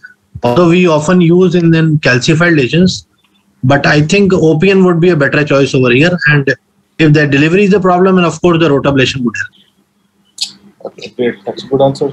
So there is a good news for the beginners. I think Abbott has launched a new Ultron OCT system or OCT algorithm. It's an artificial intelligence based OCT algorithm which will give you the arc and the thickness, which Dr. Gaurav highlighted and Dr. Sharat Chandra also said that the arc, it will automatically quantify the arc and it will automatically give you the thickness so that you can use the score which Dr. Pravesh said or the arc method which Dr. Gaurav highlighted upon. So that's a good news for the beginners and even for us. I mean, after the assessment, it gives you the entire arc, length, thickness, all those things. I don't know. I think it was first unveiled in the Euro PCR. We don't have the first-hand experience, but it will be an interesting, I think, algorithm. Once again, with an OPN balloon, you'll have to be careful with some things. Like you can't use a polymer sleeve wire with that. You'll have to make sure that you use an extra support wire with that. You'll have to make sure that you are taking a balloon which is at least 0.5 millimeter less than the artery itself. These are some of the prerequisites to start to clear with the OPN. Whenever you are in a case, you're not thinking about them, you are scoring, and a cutting balloon is like a routine work which you're doing. Because you're using filter XT wires so commonly, so OPN balloon, because I have personally experienced this, using it on a whisper wire, the balloon got stuck, completely stuck up, and it never inflated. So that thing which they have written that don't use a polymer sleeve wire, don't do it without an extra support wire. You must make sure that you do very serial dilatations. Don't go above 20 straight away. Just take some time. All these things have to be kept in mind when you're doing OPN because you're bypassing a very important technique. And you just can't be comparing a scoring, a cutting with the OPN. OPN is something which has come up new, might do the job same, but in a mill of a nail case where you're just flowing with the case, OPN you have to make sure that you keep your other modalities in your mind as well as keep everything open, what you are handling right now. So OPN is something where you will get used to it, but you're not used to it straight away. Thank you, Dr. Sanjeev. Thank you, Dr. Gaurav. Thank you, Dr. Pravesh. So, as Dr. Pravesh rightly pointed out about all the modalities of calcium, these all modalities are available in India except orbital atherectomy. This will be available in short time. It is delayed because of COVID. And I would like to invite our next speaker, Dr. Rishi Sethi. Dr. Sharat, there has been a little change in the sequence of the program. Okay. I think let's welcome Dr. Menon from Mumbai. He has joined us, a very, very senior and an expert operator for all these. For every case, we have seen him perform. We have interacted with him in most of the meetings, and let me assure you that he is the person who probably has a tremendous amount of experience in both imaging as well as the rotablation technique. But before we move, so unfortunately, he has to leave early, so we have preponed his talk and he will be speaking now.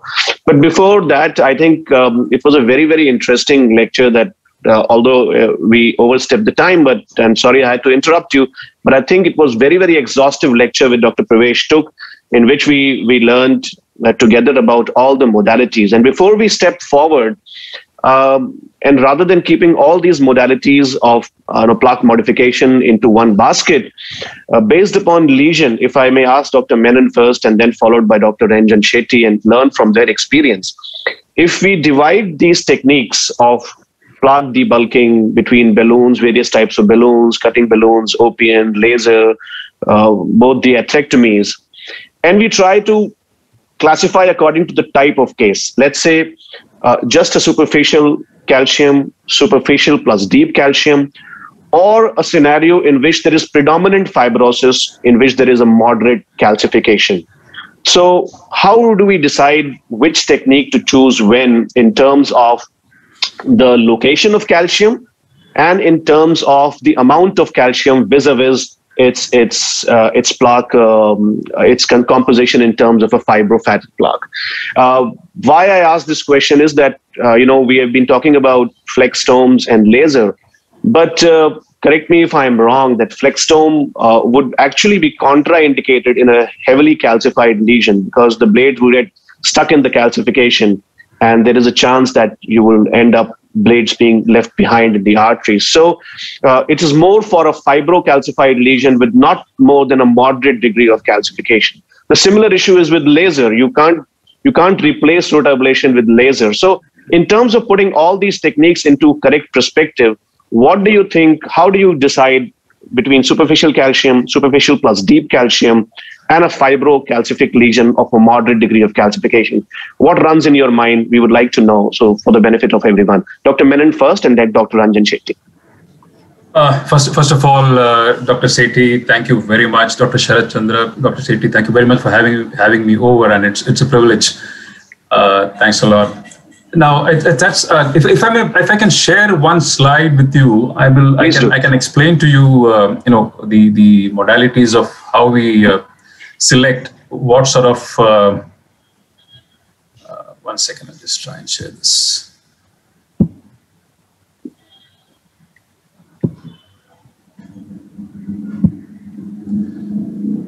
So this is a slide basically on the lesion. I mean, on how do you classify calcium content on a coronary angiogram, and what do you choose when you choose the different modalities of treatment.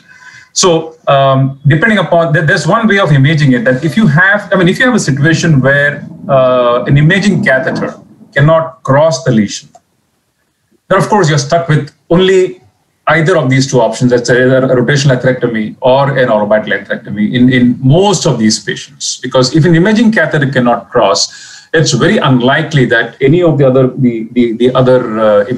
catheters or balloons will cross these lesions, especially when you're looking at a scoring balloon or a cutting balloon or an OPN balloon, all of which are bulky catheters as compared to the regular non-compliant catheters. And when we have this, when we have a situation like this, we don't want to mess around with the lesion in case you're going ahead with the rotational atherectomy. So it's always right that you choose one of the atherectomy procedures, and when you have a situation where you find it difficult to cross even the smallest balloon, or you try to cross an imaging catheter and it's not possible to cross. Now, if you can cross an imaging catheter, or if you can use a predilatation and then define what is the score of calcium, depending upon the calcium arc of more than 180 degrees, calcium length of more than 5 millimeters, calcium thickness of more than 5.5 millimeters. If that is so, and there's significant, that means there's significant amount of deep calcium, then of course you either go for a very high pressure balloon or you go in for a lithoplasty balloon. If there's no significant deep calcium, it's more of superficial calcium, Then and the arc is more than 180 degrees. The length is more than 5 millimeters. Thickness is more than 500 microns. Then of course you go in for a rotational atherectomy and then use a balloon, optimal balloon expansion in these patients. If these three parameters are not there, you can always use a non-compliant balloon or a cutting or a scoring balloon, get an optimal expansion. If you can't get it, again, you have the option of a lithoplasty balloon today. And then, of course, go in and deploy the stent and then look at the malapposition and stent under expansion. A simpler way of seeing it is based again on, I'm going to talk about basing it on an OCT, based upon whether it is deep, superficial, or nodular calcium.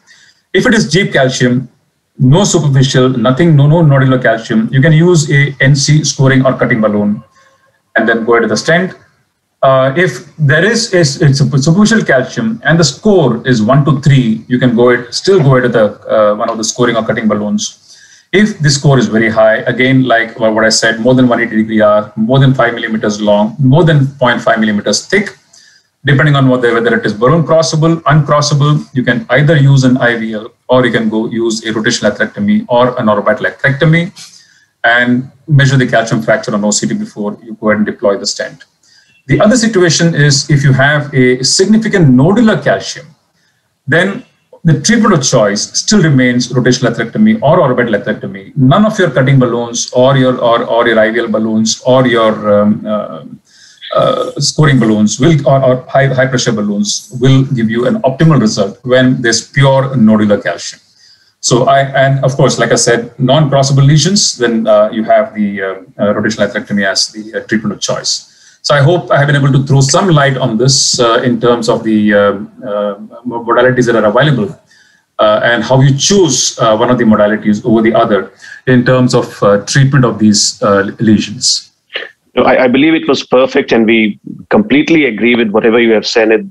If you make decisions on the basis of how you have explained on this flowchart methodology, then we really end up selecting the best technique for that particular case, and that is really important. And when we combine this with all the knowledge which Dr. Pravesh has given us, and we end up making, otherwise, when you are on the table and you don't have this structure flow in mind and you see a calcified lesion, you would just go for whatever is available, whatever you are comfortable with, but that would probably not be the correct thing for the patient in long term. Just one clarification I would seek from you here is that when we say, in your second slide, when we say that the calcium arc is more than 180 degrees and it's more than 5 millimeters in length and depth, so 0.5 millimeter in depth, then you say if it's balloon crossable, then you would prefer IVL. So are you equating IVL to a rotablation system here? I mean, even if it's a balloon crossable lesion, would you prefer a rotablation, or you would just preferentially go towards IVL? I mean, are we supposed to place IVL and rotablation at the same level? That's what my question to you is. Well, I mean, if you look at a lot of studies that are shown, I mean, that have been presented and cases that have been presented, IVL has now, I mean, they're trying to place IVL as an option to rotablation. In fact, in one of the centers with Florian Cucchilli in Italy, he uses opium balloons in place of rotablation. He says, I don't use a rotablator at all. Most of the cases that I do are purely opium balloons. But of course, for us, I think rotablator is still a treatment of choice in most of these patients. Lithoplasty is, I think, is probably limited to very few patients who can really afford the procedure. And it's not easy to cross that, to get the balloon across most of these lesions. So crossing these lesions is going to be something which is extremely difficult. And I think rotablator scores over most of these devices under those circumstances. And I think knowledge of how to use the rotablator is today very essential, especially when we are dealing with complex anatomies and we are looking at multiple stents, multi-vessel PCI, where we need optimal stent expansion and deployment. So let me bring Dr. Ranjan Shetty and let me put a pointed, I mean, most of the things that have been explained by Dr. Menon. So I would like to put a pointed question at you, a little provocative question. Many a times we hear that OPNNC, is like a balloon rotablation technique, and there's a new excitement with every new technology that comes, and now it's the lithotripsy and laser. Let's forget the laser for the time being, and let's focus on OPNNC, lithotripsy, and rotablation. In terms of the pure efficacy, many a times we fall on these simpler techniques of lithotripsy and OPNNC because there is a steep learning curve, and we don't really want to. But in your opinion, between the OPNNC, the three techniques of OPNNC, the lithotripsy, and rotablation, which do you think will have better efficacy in a arc calcium of more than 180 degrees and deep calcium and a long calcium? Yeah, thank you, Dr. Rishi, and Rajit, beautifully presented, and I would totally agree with your points.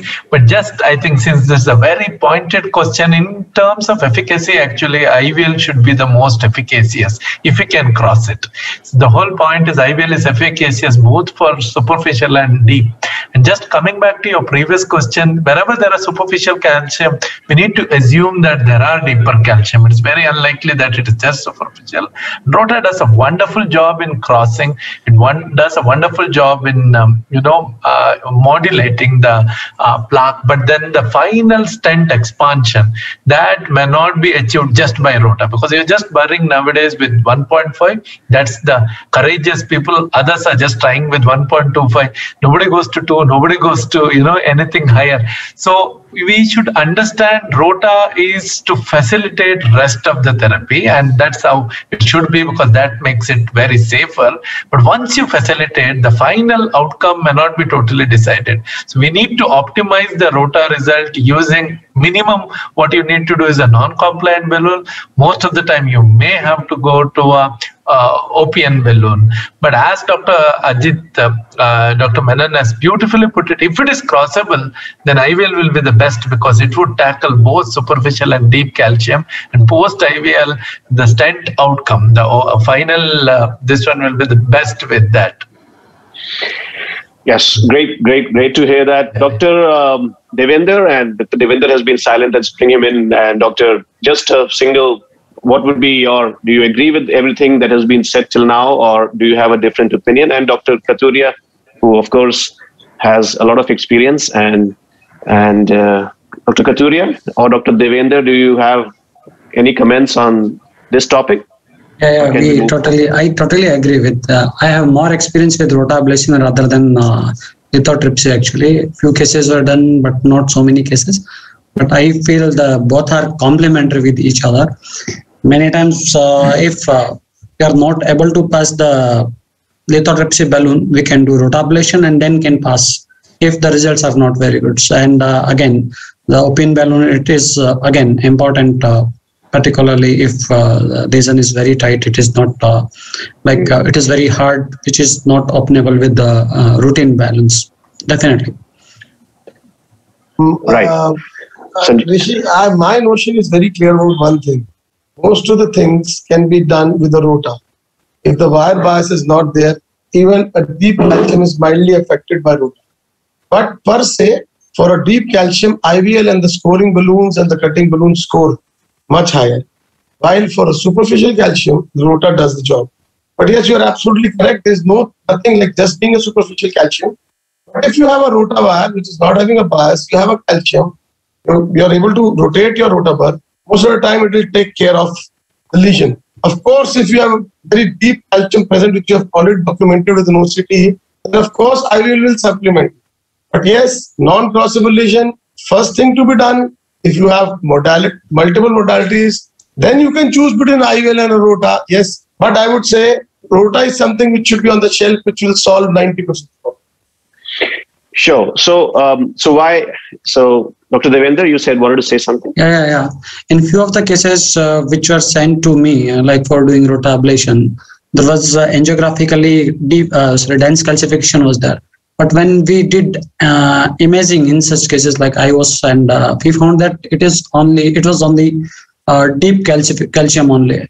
And we did just like routine angioplasty, and the successful angioplasty was done just because of imaging, with the help of imaging. Means if there is deep calcification, no superficial calcification, we can, after imaging, can directly go with the routine angioplasty and taking like high pressure balloon dilatation, and it gives good results. So imaging is important.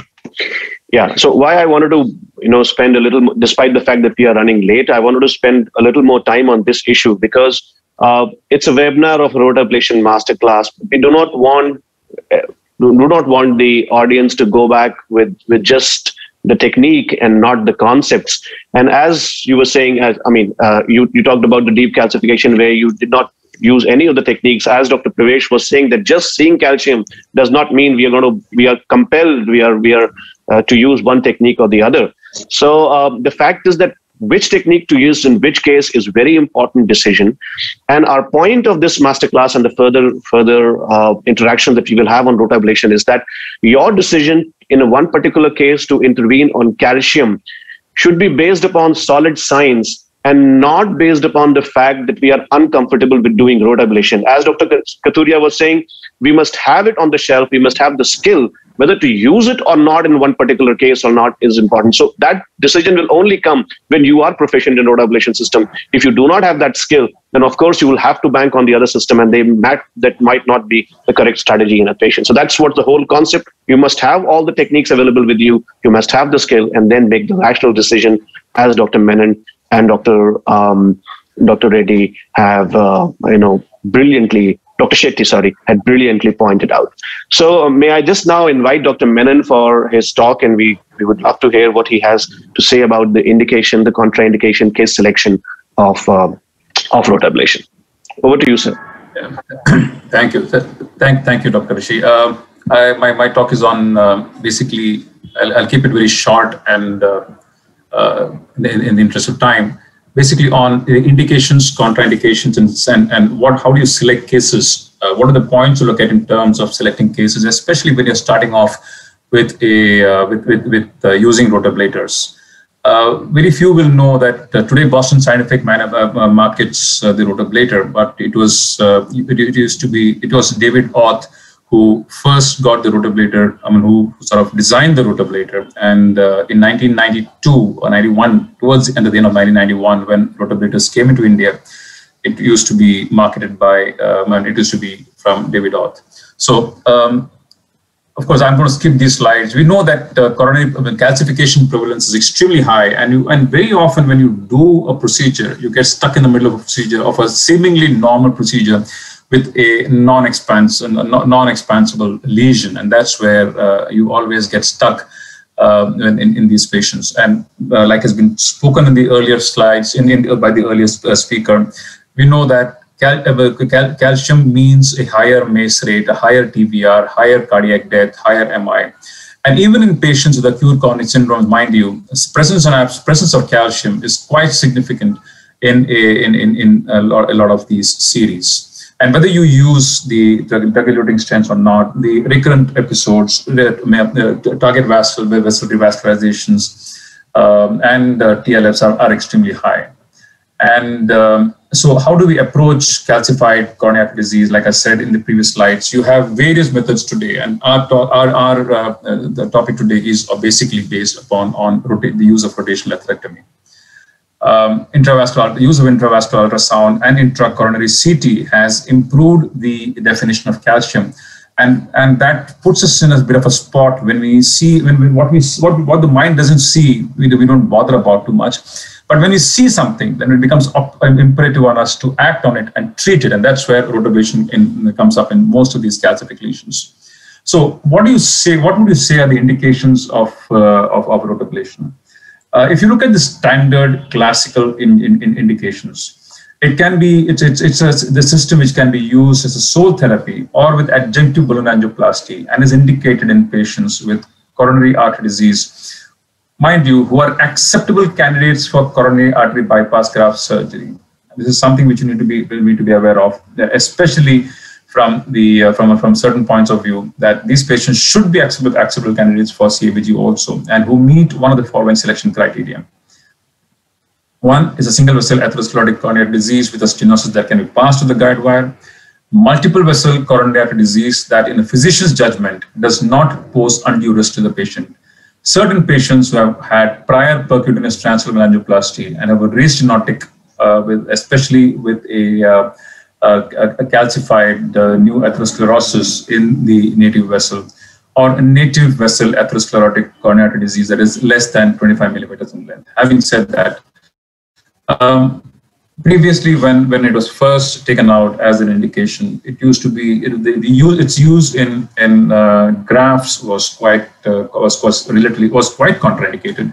Today, it is a relative contraindication. You cannot use it in a Lima graft. Please do not try to use it through a Lima graft, because once the Lima goes into spasm, and you have a situation where the burr is caught, you may find it damn difficult to extract it out of the vessel.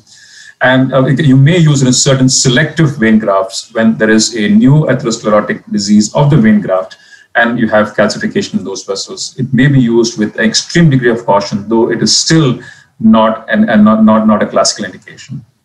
Certain precautions. What precautions do you take when treating these patients? Certain types of lesions, locations of lesions, and patients with certain conditions, they have an inherently high risk in these patients.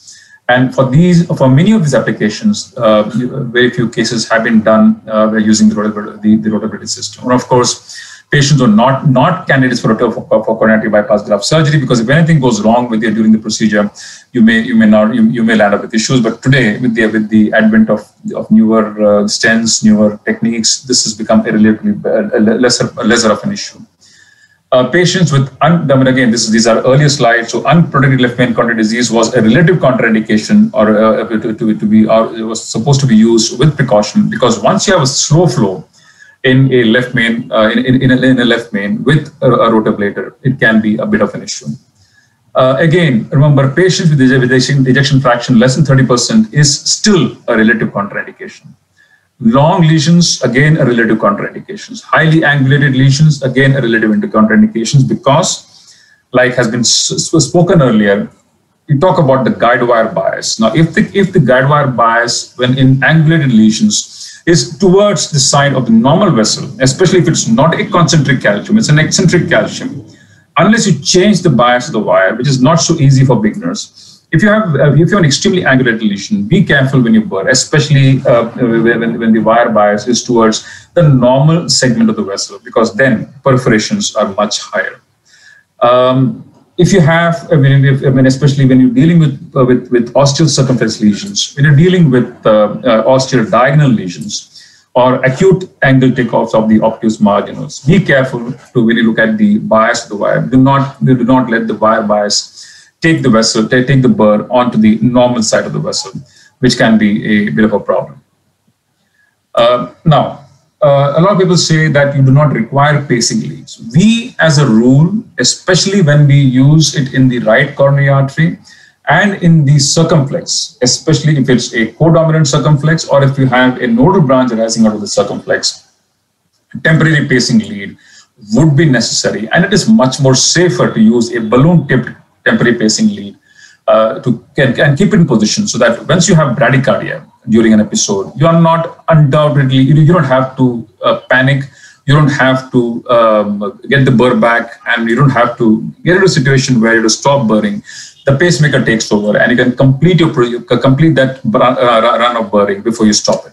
So it does help you when you have a temporary pacing lead in these positions. There have been situations where, and there have been studies where they've said that using the burring at slower speeds may reduce the incidence of bradycardias, or may reduce the incidence of temporary complete heart blocks. But in real world practice, I have not seen that so much. Right coronary artery, we still deal with almost 70 to 85% of the patients ending up with some form of significant bradycardia or temporary complete heart blocks, which revert, of course, in a matter of in a minute or so. But that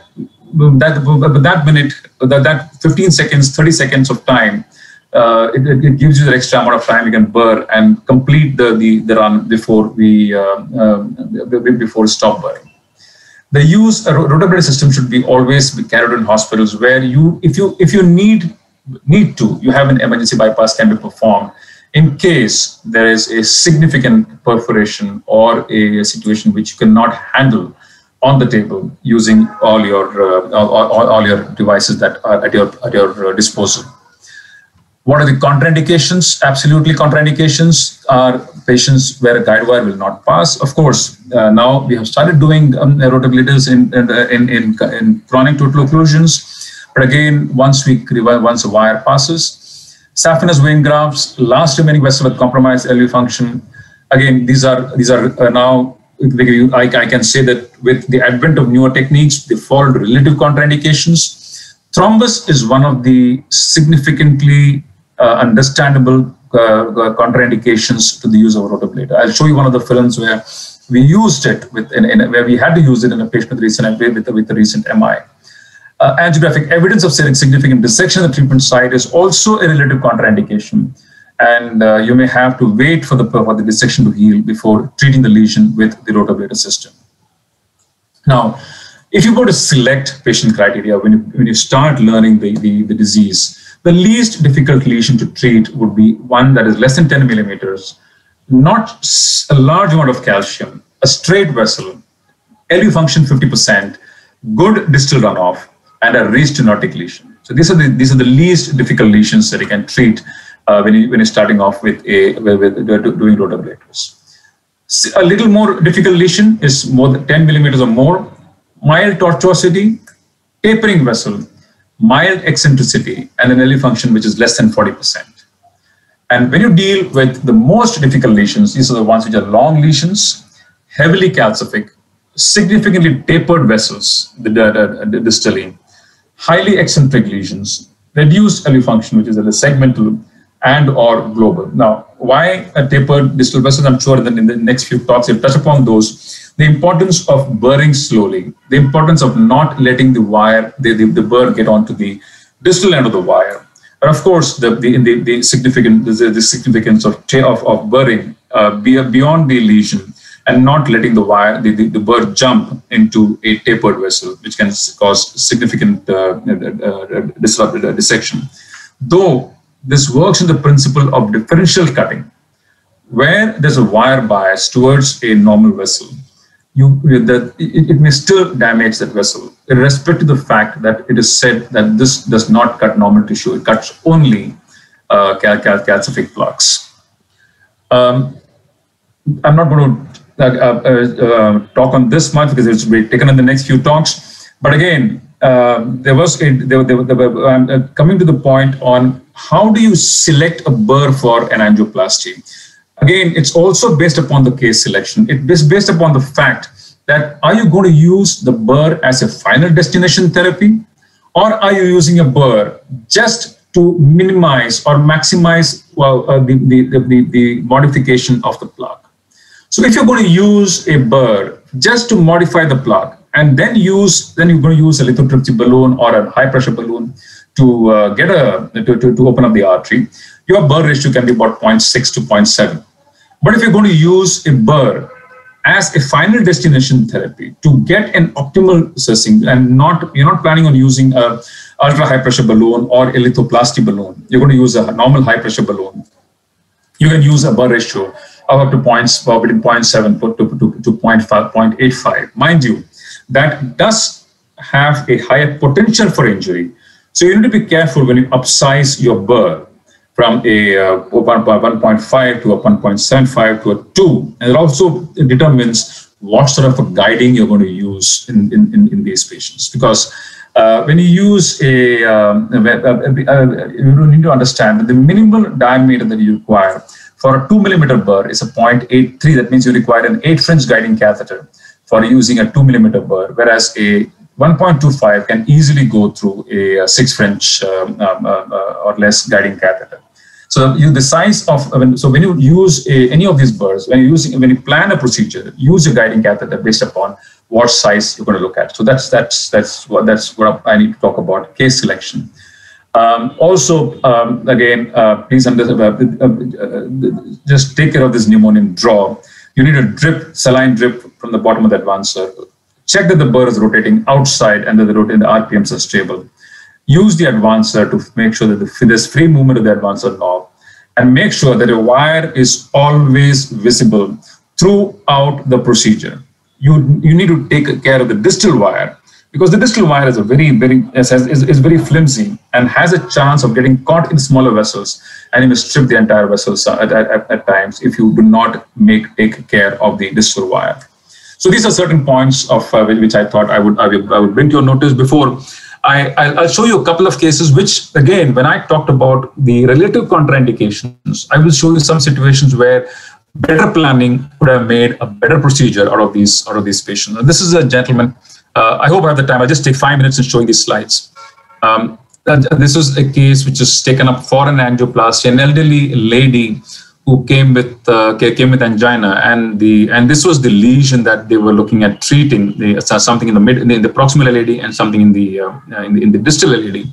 So the patient was taken up for a plasty, and look at the extent of calcium. Now, when you're planning this procedure, remember two things. One is that there's extensive tortuosity of the vessel, extensive calcium in all these vessels. You look at it in different angles, you realize that there is a significant amount of tortuosity. So you need to plan out that getting anything into this vessel is going to take a hell of a lot of energy and time.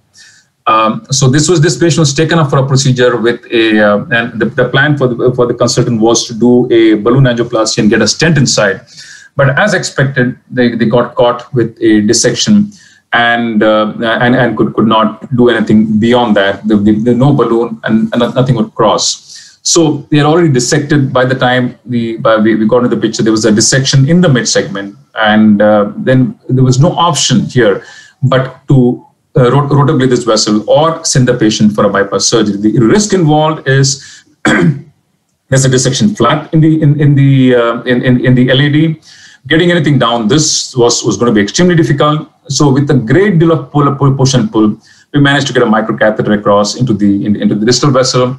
Used a wire and exchanged it for a wire. The moment the wire went in there, and you can see that with the concertina on the vessel, there's no flow in the distal LAD. Now this is a situation where you need to be extremely careful when you're using any of the debulking devices, let alone a rotablator. The chance of perforation are going to be extremely high in these situations. So we did pray to God, and we took a 1.25 millimeter burr. Gradually, we don't. I mean, as a routine, we don't use the pecking motions. Pecking motions are more liable to cause vessel injury, especially when there is a wire bias. So we go slow. It's a slow, contained drilling on these patients till we keep the burr at the point for some time, and then try and slowly advance the burr. Unlike certain situations where we use a sudden pecking to get a burr across. Of course, we managed to get that across, and then use a balloon, and eventually managed to treat it with a stent and get the patient out of trouble. So this is the situations where you are caught with your hands down. You have to force your hand and do certain situations, but be careful when we're dealing with these patients, that the chance of dissections are extremely high and chance of perforations are extremely high, and you need to be extremely careful when dealing with these patients. This was another lesion where we were again in intractable angina. We tried medical therapy. He had a stent. He had a stent put in the proximal circumflex. His bypass graft to the LAD was functioning. The bypass graft to the RCA was occluded. A small distal RCA. No major weapon. The vessel was diffusely diseased, and this was the only surviving vessel where he had where we had to treat this vessel. Used multiple balloons, multiple wires. We ruptured at least 6 balloons in the vessel. You can see that we got a guide liner all the way inside. We got an opium balloon inside, 210 opium balloon. Nothing would open the lesion. Again, caught with our hands. You can see the opium NC balloon at 30 atmospheres, 35 atmospheres, not giving way here. Forced our hand to do something about this. Again, took a rotablator wire down. Drilled it very, very slowly. You can see that we go very slow on the drill. No pecking motions. Continuous soft drilling at about 160 to 180,000 RPM till we got a cut across the lesion. And of course, then we pre-dilated the lesion and stented the vessel. The last film I'll show you is a 86-year-old gentleman who had a anti-oval MI, recurrent angina on the second day of the MI.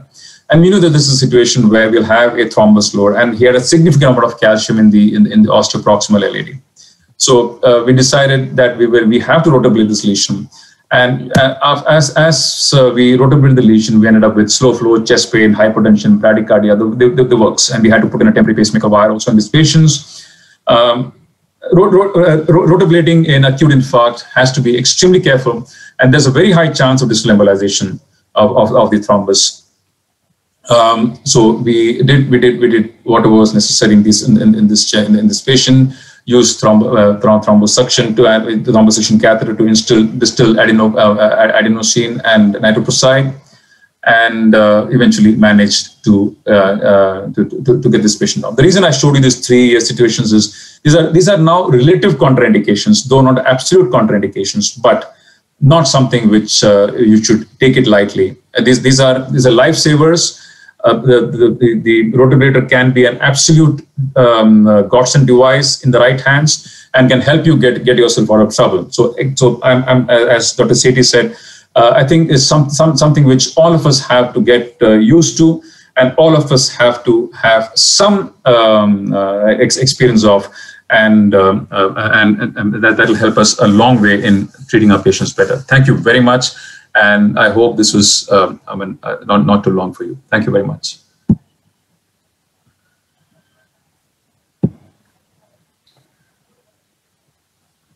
Thank you, sir. For the sake of time, it was a brilliant presentation, and we learned a lot. And it's always good to see your presentation and learn from your experience. And the cases were also, quite revealing and telling us a lot about various difficult steps that we can get caught in, and how we can judiciously use rotablation in this particular setting. For the sake of time, I don't think we will take any questions here, and if you may allow, I can come directly to my presentation. And I would like to keep the presentation very, very short here in terms of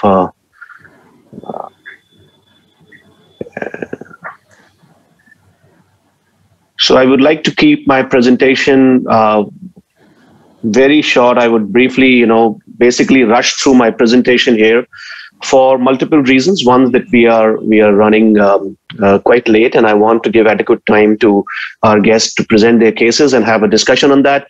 The second is, most of the things I'll be presenting, and I hope to present, had already been spoken by one of the other candidates, and a few other things will be spoken by our colleagues from Boston if they get a time to present the troubleshooting, because we are running late. And most of the things, as far as the machine and the technique and the small nuances are concerned, they are something that you learn when you are meeting physically face to face, and we can show you the machine, we can show you the tips and tricks live on cases or on wet models. And you really can't understand everything of the machine setup if you are just on a web platform. So most of the people who have been using rotablation and who have used it, this presentation is not for them, but this presentation is only for those people who have very limited experience of the machine, and they are really, sometimes they comes in awe because of such a complicated system on their board. So just try to ease them and tell them which part of the rotablation system is what, and how essentially you are supposed to use them in the cath lab. I'll try to really rush through this presentation, and we will be recording this presentation and sending you the entire 3.5 hours of presentation, so that you can go back to the presentation, any presentation that you think, and learn from it in the later on. So coming to the rotablation system, the rotablation we already know is a diamond tip burr designed to preferentially ablate calcium and fibrotic plaques. It consists of a fixed capital instrumentations consisting of a console here, consisting of a foot pedal, and consisting of an air tank in which compressed air or liquid or nitrogen is filled. And then you have a disposable component in which you have... Sorry to disturb, slide up to only दिख रही है, अलग दिख रही है. I think मुझे Slides Can are you see not the slide? visible. नहीं sir, नहीं आ रही. पैनलिस्ट को भी नहीं आ रही. मतलब आपने पीपीटी को सेलेक्ट करना पड़ेगा. ओपन नहीं हुआ है. Okay, sorry. It is not open. Okay, sorry. So let me just go back.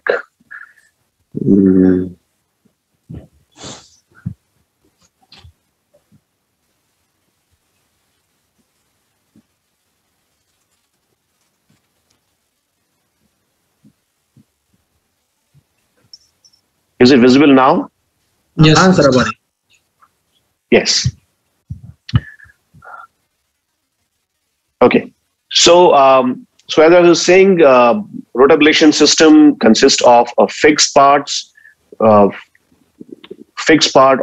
a console, of a foot pedal, and of an air tank, and disposable parts which consist of wires, which consist of an advancer, which is shown here, and which consist of the burr catheter of different sizes.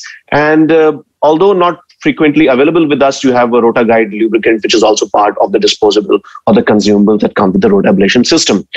So we have talked about the application of rotational atherectomy in various clinical settings in great detail, but and we have seen that if you do not use rotablation in cases where it is required, you end up into stents that cannot be delivered across lesions, stents or lesions that cannot be dilated, and that ends up into procedural complications as well as a poor long-term outcome. And it has been seen in clinical trials that use of rotablation system may favorably impact of having less complication rate, better angiographic acute results, lower degrees of TLRs, and lower degrees of angiographic restenosis systems. As Dr. Ranjan Shetty was saying, that sometimes we have this fear in our mind that rotablation causes a lot of dissection, but on the contrary, rotablation is a much cleaner system for the arteries. In preference, if this is a porcine model, when you use balloon dilatation, there's a lot of dissection and a lot of injury that is happening here. But when we use rotablation system, it minimizes vessel wall stretch, and elastic recoil. It eliminates the vessel barotrauma, which occurs with high pressure balloons. It produces a much smoother luminal channel, and it facilitates the stent delivery and expansion better than just the balloons. Again, it was discussed earlier, and we all know that sometimes there is a fear in early operators that use of high pressure, high RPM catheters, rotablation using diamond burrs at high RPMs may cause perforations or dissection. This is actually untrue. The analogy is clearly of electric shaving razor. Whenever this differential cutting means that whenever the burr comes in contact, the diamond of the burr comes in contact with the elastic tissue, it's just going to press it and not cut it. But whenever it comes with contact with inelastic tissues or calcified tissues, it's going to preferentially cut it. Like our shaving blades, they don't cut our skins, but they got cut through our hairs. What happens to the debris that is done, the ablation? In terms of balloon, when you use balloon, you end up dissecting and you end up compressing the plaque there and then in the vessel wall. You intentionally do some sort of remodeling. But when you are doing rotablation system, you essentially ablate the plaque, ablate the calcium, and this microparticles that is created, which is 5 microns with the rotational atherectomy and 2 microns with the orbital atherectomy, go up, and they do not clot the system. They go up and are picked up in the distal circulation. They are picked up with the reticuloendothelial systems and destroyed. Just to give you a comparison, when you use embolic protection devices, then these are meant to stop particles of greater than 100 microns. So when you are breaking down these calcium and this plaque to less than 5 micron, there is no way it's going to. I mean, there is a chance of slow flow and no flow, but then more often than not, these particles pass through microcirculation and are picked up by the reticuloendothelial system and are destroyed conveniently. You have a console here that you have a foot pedal here, and you have an oxygen tank, and we will go about it detail. I will not go for the detail because I don't want to complicate and overburden you, but essentially in this console, you have a visual meter in which your rotation speed is shown, your total procedural time is shown, and it has various connections for both the input from your tank as well as your connections saline and your connections of the rotablation burr. In terms of the oxygen tank, just remember that you can use compressed air or nitrogen, and you have two sets of dial here. The first set is telling you the pressure inside the tank. It has to be a minimum of 500 psi before you start the case. And the second one tells you the amount of pressure being delivered distally. And there you need to have the flow of with the basis of at least 90 to 110 psi should be delivered to the console. Now, foot pedal and the Dynaglide mode is important. Let me briefly tell all of you who have not used rotablation system. So there is a foot pedal which is used. So there are two modes for rotablation system. One is the rotational mode, which occurs at anywhere between 150 to a 200 RPM. And then you have a Dynaglide mode, which is half that speed, roughly around 50,000 to a lakh RPM. And the Dynaglide mode is used essentially to take out your rotablation burr of the system and to minimize friction while doing that. So while burring the system, you require the rotor mode, and while taking the catheter out, you require the Dynaglide mode. And this is the foot switch, on and off switch for the Dynaglide mode. Both the modes will work with the foot pedal, but to switch between the Dynaglide mode or the rotational ectotomy mode, you will have to put this foot switch of the Dynaglide switch it. When you push it, the Dynaglide mode will turn on, and when you push it again, the rotational mode will turn on. So this is the construction of the foot pedal, which we can use both for Dynaglide as well as for the rotational mode. And actually, this is the button that shifts between the Dynaglide mode and the rotational ectotomy mode. So in terms of the different disposable components, you have an advancers. Of course, we will be discussing small nuances about all these things when we discussed physically, when we meet over live cases or over a wet model.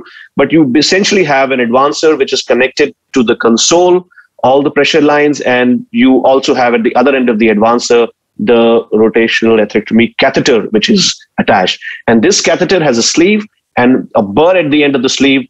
The proximal end of the burr is laced with diamond crystals, which are at 20 to 30 micron in diameter, but 5 micron of that diamond coated tip is projecting out of this front surface, and therefore you get a 5 micron particles on rotational. The posterior part of this burr is not coated with anything. So we have to remember, as Dr. Pravesh was saying, you can only, in the rota system, rotational atherectomy system, you can only ablate when going forward. You must not think that bringing the catheter back will also ablate it. And that's very, very important part of it. You have to keep on you have to keep on burring only in the forward motion, and the backward motion will not do any burring. And there are other small nuances about burr entrapment and all, which we'll be discussing in the upcoming case. While in orbital atherectomy, you can both you can do atherectomy both while moving forward as well as by moving backwards. There is a torque associated. There is a clip torquer that is used to navigate the wire, as well as it prevents the wire from spinning too fast when you are rotation ablatomy. And another use of this torquer is to get over the break defeat and when you are taking the catheter out. But I'm sure those of you who have not been part of rotational atherectomy, this is something that we cannot talk about it right now. So the rota catheter is 135 centimeters. It is enclosed in a sheath. As I told earlier, it consists of, in its front portion, 2,000 to 3,000 microscopic diamond crystals that are around 20 microns in size, with only 5 micron extruding from the nickel coating. Wire torquer we have spoken about. Now, the rota wire, it was mentioned by one of the previous speakers, comes in two forms: the floppy wire and the extra support wire.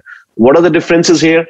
And the rota wire is a very, very essential component. And let me go a little slow here to make you understand, because it involves a part of very common complications that happen while using rotablation system. Is that rotablation wire is a 330 centimeter. It's a double length wire, and it consists of stainless steel. And the difference is that while all the other wires that we use in our coronary interventions are 0.014 inches in diameter, rota wire is 0.009. So it is much thinner than the standard angioplasty wires that we use, except the tip. The tip of the rotablation wire is 0.014. So the remaining part of the wire is 0.009, which is the main body, and there is a transition zone of around 13 to 15 centimeters where it tapers up, tapers first down and then up from 0.005 to 0.009. This is the structure, and this is the structure of the floppy type of a guide wire, in which the spring, which is 0.014, which is standard according to the standard angioplasty wire, this spring is 2.2 centimeters long. So what do we do to make it extra support wire? You increase the spring length from 2.2 centimeters to 2.8 centimeters, and then you cut short this transition zone to 5 centimeters in length. And then by cutting short the transition zone and by increasing the length of the spring tip, you try to bring extra support wire into play. RotaGuide lubricant is generally not available in India. At least it is not available with our hospital. So what we use is that we, instead of putting this RotaGuide lubricant into the saline bag, we use a cocktail, and the standard cocktail is mixing nitroglycerin and heparin and diltiazem and creating a solution of our own so as to prevent less thrombus formation and a better dilatation while rotablation is taking place. So this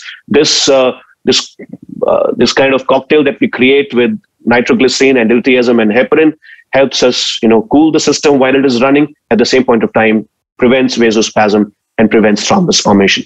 As Dr. Menon would have spoken, for early operators, when you are trying to do complex PCI, I would personally suggest you to go with a 7 French system and go femoral. But of course, with more experience, you can go radial and you can go with a 6 French system. The 6 French system will take a burr of 1.5, which is generally the burr used for plaque modification in most of the operators. If you really want a higher size of burr, you would have to go to 7 French or 8 French system. So early operators, try to go femoral in your elective cases and try to use a 7 French, to have the ease of procedure. For more experienced procedure, you can move to radial and you can move to 6 French systems.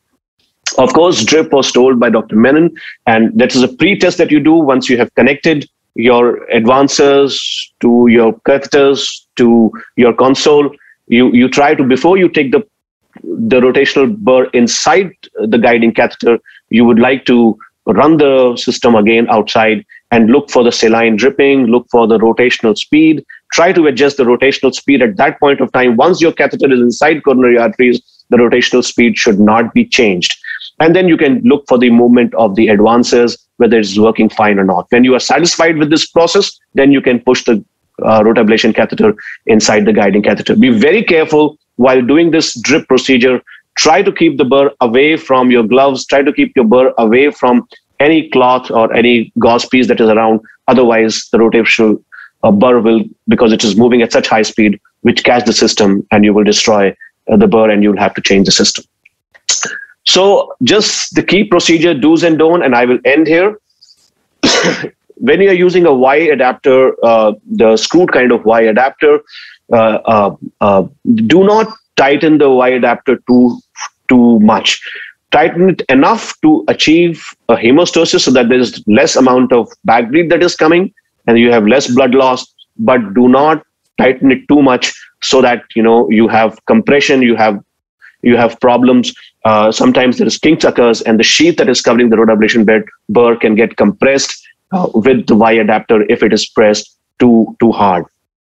Do not try in the first instances. There can be processes of continuous burring. The excellent case was shown by Dr. Menon where pecking motion was not to be done. Continuous burring was done. But generally speaking, for most of the cases, you should go a gentle pecking motion. You should go forward, come back, and in pecking motion, try to break the calcium slowly rather than trying to use force to drill it all in one source. So you should move 3 centimeters, 2 centimeters at one given point of time.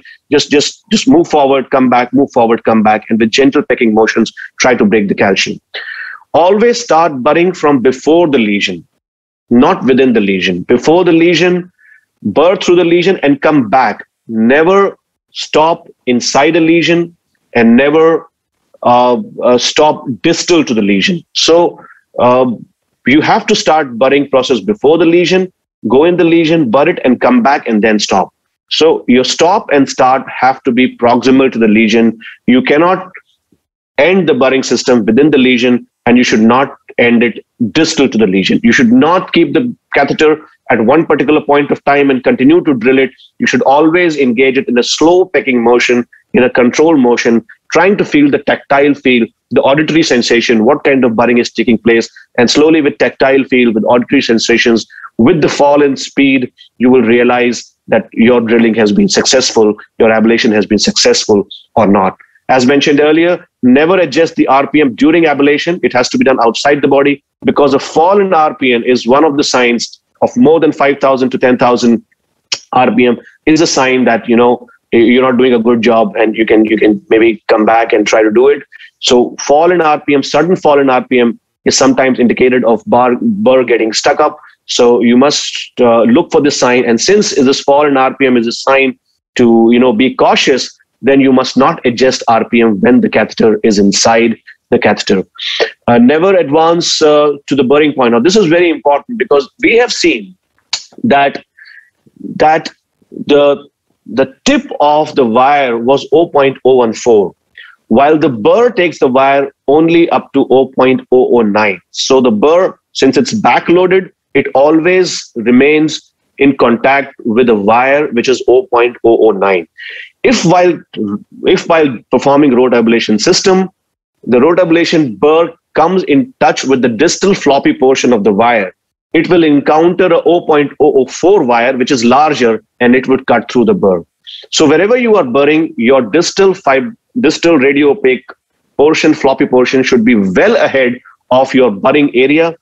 If your burr accidentally hits this distal portion of a radio opaque and a floppy tip, then it would cut through the system, because the rotor burr cannot accommodate a 0.014, which is a larger diameter of the wire. So never allow the burr to come in contact with this radio opaque floppy tip of the wire, otherwise it will cut through the wire.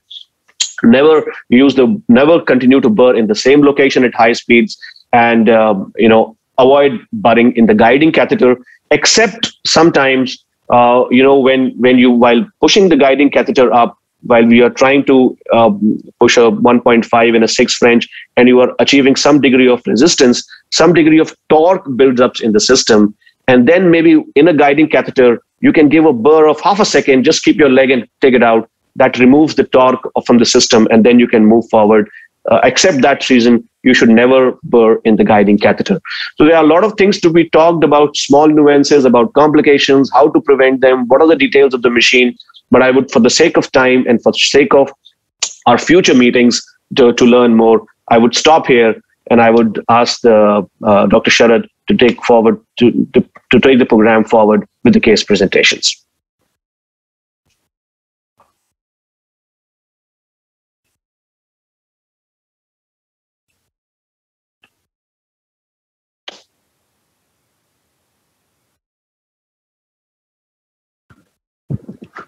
Dr. Sharad, are you there?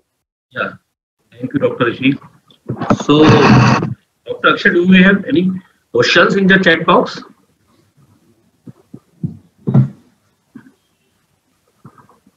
I think Dr. Akshay is. So, should we move to, because I think we could make through case presentation. Yes, yeah, yes. We should go to the cases. Case presentations, yes. Okay. So, our first presenter is Dr. Devendra Shriman. He is a consultant intervention cardiologist in Narayana Hospital, Jaipur. So, Dr. Devendra, are you here? Yeah, yes, sir. Yeah, please, Doctor. So,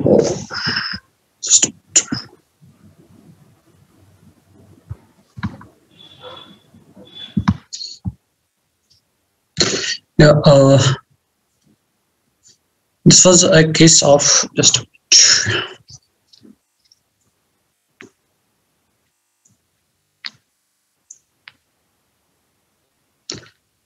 history of the patient, 63-year male patient. He was having diagnosis of lateral wall MI.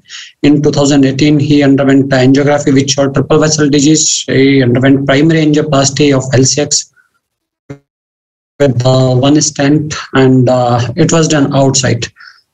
Other arteries were also diseased, like mid diagonal was almost 90% lesion. RCA was diffusely diseased with calcification also. And we planned for rotablation of RCA. So I'm like root first we took right femoral artery. Later on with the complication we took left sided of femoral artery also. Catheter initially was taken was GR 3.5 7 French catheter. I usually take 7 French catheter, and other wires which were used were filter FC and BMW wires, Rotalink 1.5 and 1.25 mm. So this was angiogram of the patient. The L6 stent was patent. There was a diagonal lesion here, and I'm going rapidly to the particular part. This was the RCA lesion. We can see here the calcification, which is clearly visible on just without giving dye also. We can see here the diffuse artery, a diffuse disease of the artery. Then we can see here in moving frames. Then we started doing rotablation in this case. Initial resistance was there, then suddenly it opened up when further rotablation was tried with 1.5 mm Rotalink bar. Initially 1.5, then later on 1.25, then later on 1.5 mm Rota bar was taken. And as usual, I usually take TPI when I do RCA rotablation or dominant LCX. This is a picture standard still, because at this time suddenly the bar is stuck into the distal part of the RCA, and this was just one frame. Rota is stuck in the distal part of the RCA. Patient started having hypotension and bradycardia. Actually, we created iatrogenic acute MI in this condition. Started having ST elevation. Patient had ventricular fibrillation. TPA was already in situ.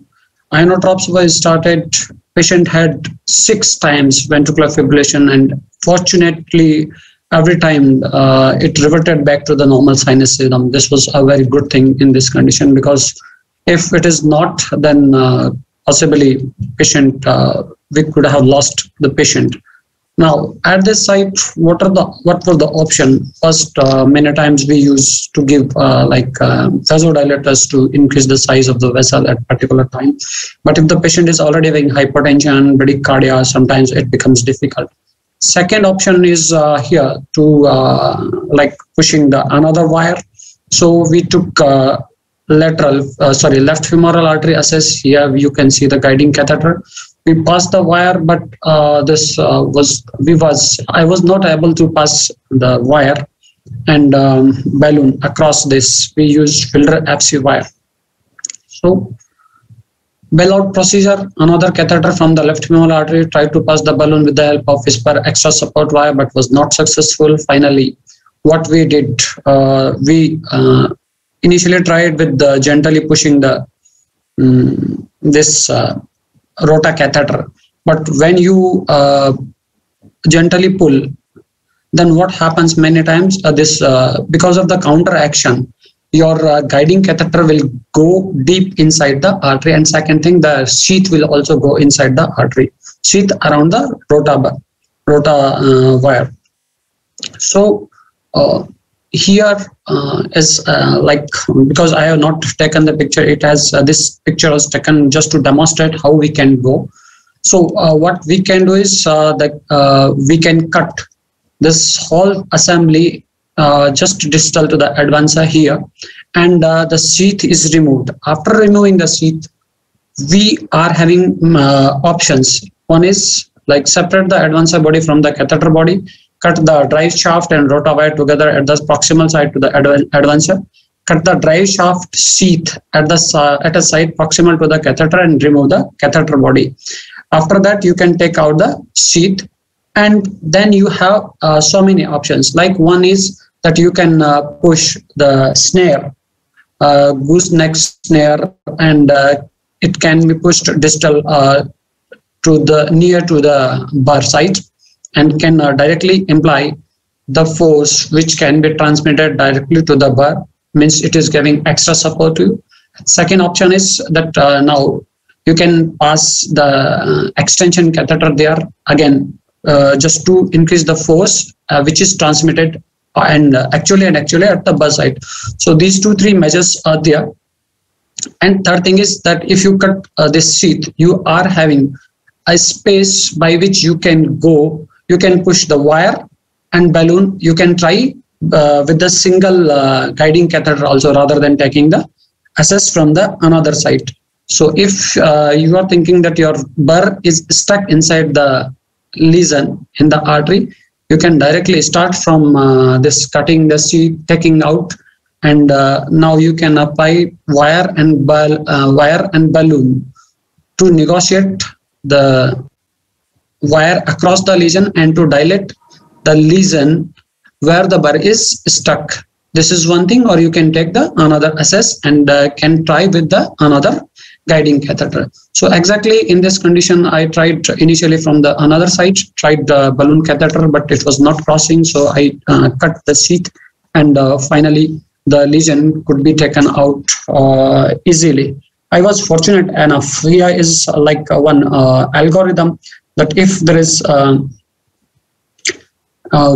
extension catheter can be pushed inside, second wire or balloon can be tried in this condition. Third is the surgery. Surgery is like it is in this case, I don't think that the surgeon could do something, because patient was already having 6 times VF and was about to die. It is like unfortunate condition. Here you can see that the guiding catheter with another. So with keeping that wire, we tried now balloon after taking out all the assembly, and now I am going rapidly, because the rest of the procedure is similar. Like we initially tried to push the wire. We initially put this stent in the proximal part, because still it was having some resistance to go. Then after dilating it further, final result, this is another stent. So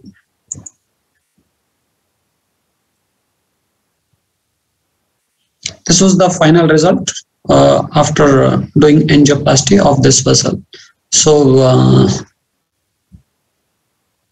heavily calcified vessel with acceptable results, particularly in situation where patient was having VF, ST elevation, and all these things. I think the results were okay.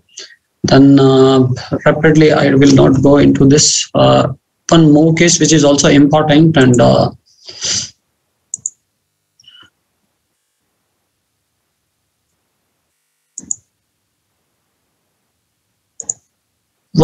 just a minute.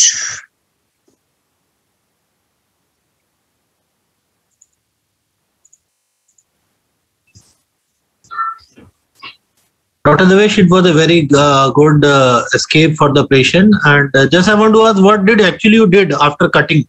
What was the thing done after cutting? It was just the pulling of the bar or anything else? No, just pulling of the wire could do all the things actually. Means and nothing was required actually. Otherwise, I would have used, we were not having guide extension catheter at that time. So guideliner. Otherwise, you would have taken a guideliner yes, along that wire. Right, sir. This is another interesting case. Rotabar not crossing the lesion actually. So 68-year male patient diagnosed CAD, ACS, RBBB, severe early dysfunction, 25% ejection fraction was there. Coronary angiogram showed triple vessel disease with LAD osteal 100%. That was filling from the LCX collateral up to the mid part. LCX proximal 70%, distal 90% stenosis. OM was having 70 to 80% stenosis. RC was diffusely disease, 70 to 80% calcified lesion from proximal to the distal part. Means clear cut was a case of for CABG.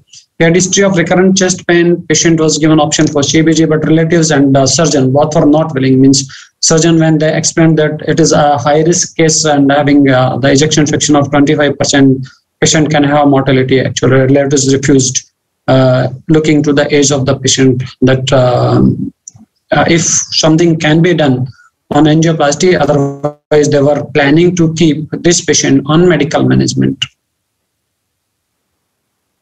So this was the artery. Sorry, just a bit.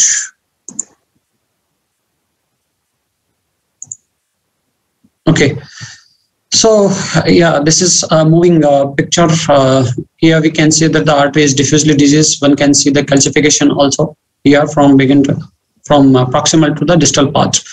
Here we can see that it is diffusely diseased. Again, can see the different view also. Calcification, which is clearly visible here. You can see here the left system, and it was giving very good collateral here from the L6 to LAD. This was the reason that why I choose to go for the RCA, because LAD and L6 at least both were secured by each other. Means L6 was giving supply to the LAD, so there was no much risk in this case doing rotablation. Otherwise, it could be fatal if the LAD is being supplied by RCA. In that condition, such cases can crash on table. This you can see another view of LAD, which is nicely framed from the L6. Now I am going rapidly to that particular part.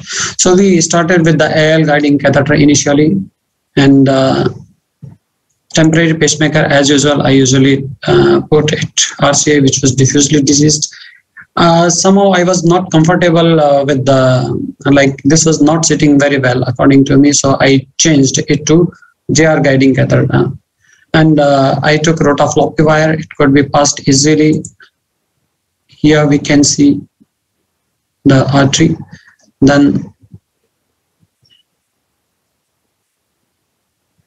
now I started burying the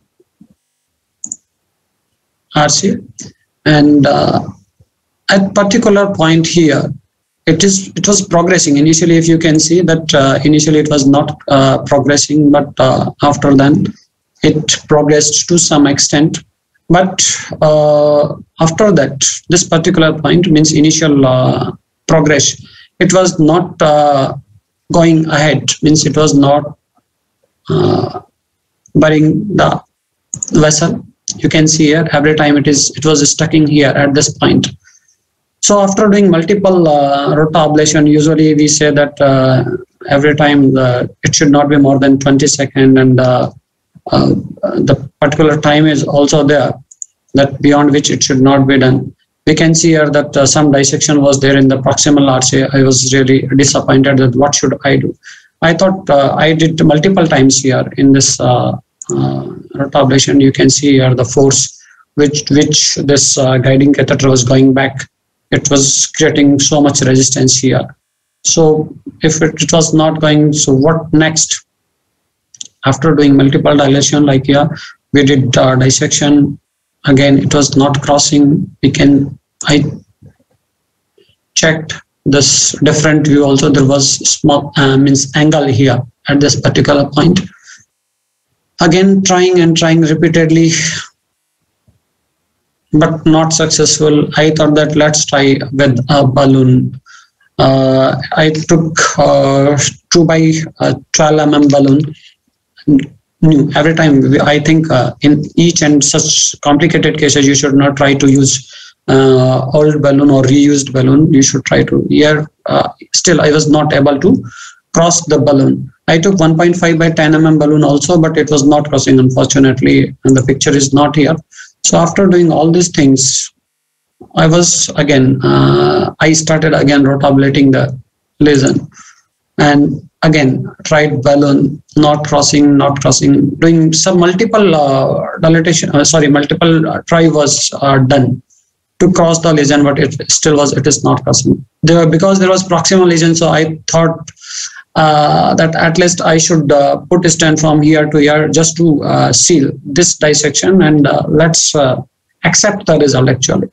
But like Dil Mange More, I again tried. But every time this was sticking at that particular point, not crossing. So after balloon dilatation in the proximal part, again thought that something might happen, but some magic might happen actually. I put one stent from mid part to the proximal part and dilated it. Put another stent in the proximal ostial part. Post dilatation was done. Then I again tried to with another wire. I took like passing the wire, and with the support of that wire, it was surprising to me that when I took another wire, the balloon could cross the lesion. Then I was very happy, and I dilated it aggressively. Put another stent, fourth stent actually, and this was the result after doing rotablation of and post angioplasty. The results were like this. So sometimes when the rota is not burying, at least you can try balloon also. And what I learned from this case is that never lose the hope. That is the most important thing, and try hard until means patient was also stable during all these procedures. So I could try all these procedures. Thanks. So I think both of them were very, very, bold cases that you showed. It's very honest attempt and very bold cases, and a lot to learn from. May I first invite our esteemed faculty members from outside, maybe Dr. Menon and Dr. Ranjan and Sanjeev Kathuria, to have their comments. Why, firstly, for the sake of the learning audience, why these complications in both the cases happened? Could we have done anything extra to prevent the burr entrapment or to facilitate the burr movement? And what are the key learning objectives of both these cases? So any of the three, you may go forward if you are comfortable. Sanjeev, you're saying something. Can I make a comment? Yes, please, Dr. Menon. Okay. Now, in the second case, we'll start with the second case first. In the second case, Dr. Devendra. Yes, sir. When you have a long lesion like this, especially with a little odd takeoff of the RCA, two things you can do. One is that the speed at which you were pecking the lesion and allowing the guide to back out is something which you should completely avoid. Never ever allow the guide to back out. The guide backing out means your burr is hitting a lesion so badly that the chances are very high that the burr, if it slips, it will slip across the lesion without cutting, and you may end up with a stuck burr. So always, if you look at the Japanese way of doing some of the Japanese people who do these lesions, they go very, very slowly across the lesion. Take your time, go very slowly, drill it extremely slowly across the lesion. There will be a certain number of heat generated at the site of the burring, but it's better than just doing pecking motions like this. Go slow, burr at the site, let the drill make its way through. In that case, you will drill slowly and surely through it. Now, that is number one. Number two, if you cannot burr it, downsize the burr. Get a 1.25 burr.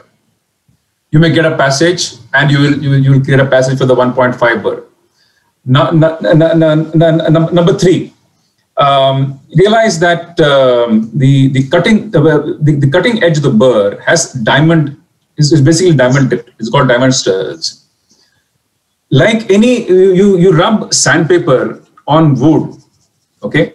After a certain amount of time, the sandpaper will that whole thing gets sort of soft. it will not abrade the wound any further. Similarly, when you keep on burring the lesion, if you take out the burr and see, the burr will actually have burn marks on the tip, and the diamond tip is effaced out. So there's no cutting happening. So sometimes you can change the burr to another to another burr, and you may cut through.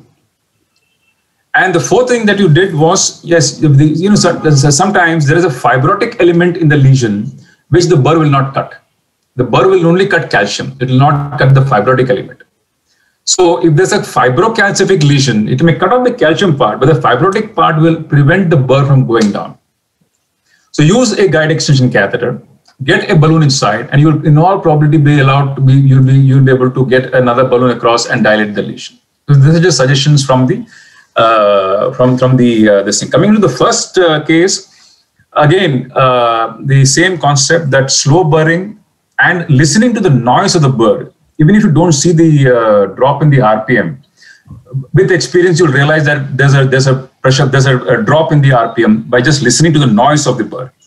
And the moment you hear that, get your burr back.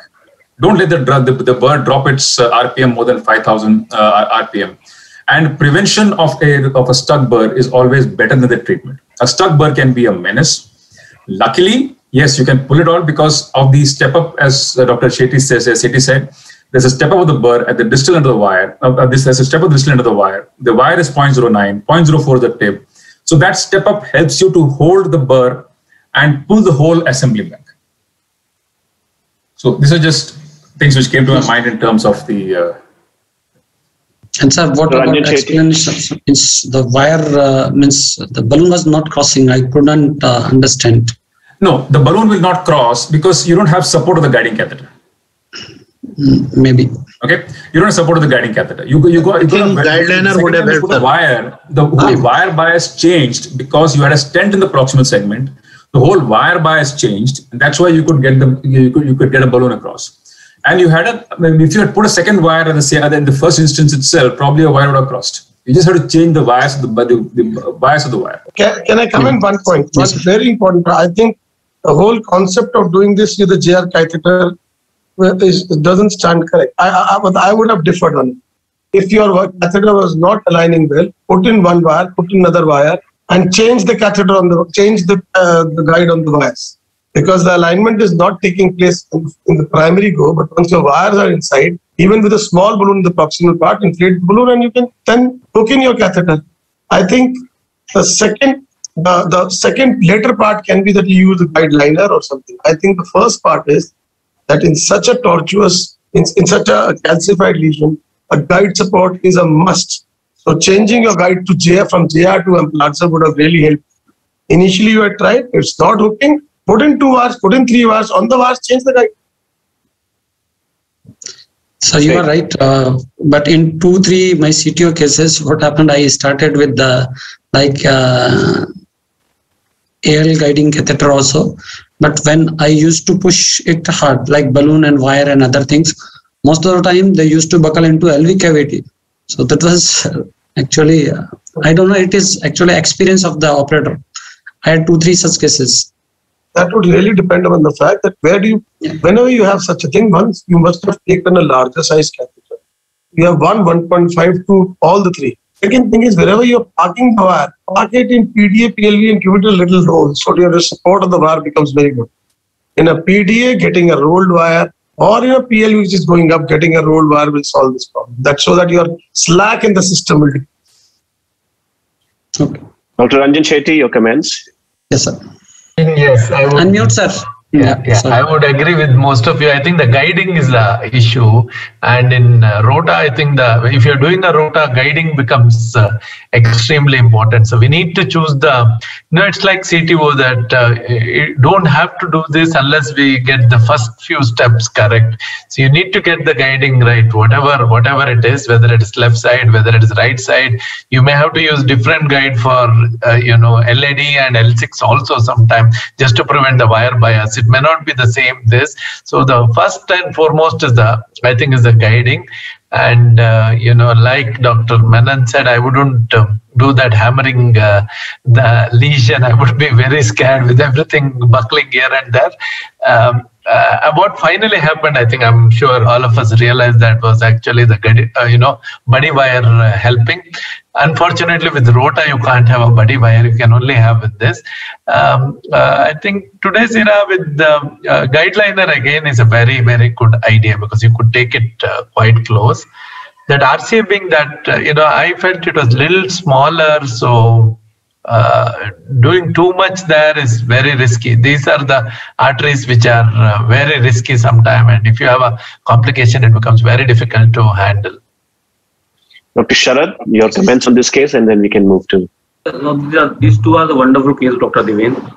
So sometimes when the guiding is a problem, that happened in your case, sometimes you can birth with the help of guideliner also. That's the use of one guideliner also. But for that, you need a guideliner of at least 7 French. So you can birth through the guideliner, because support from the guiding is poor.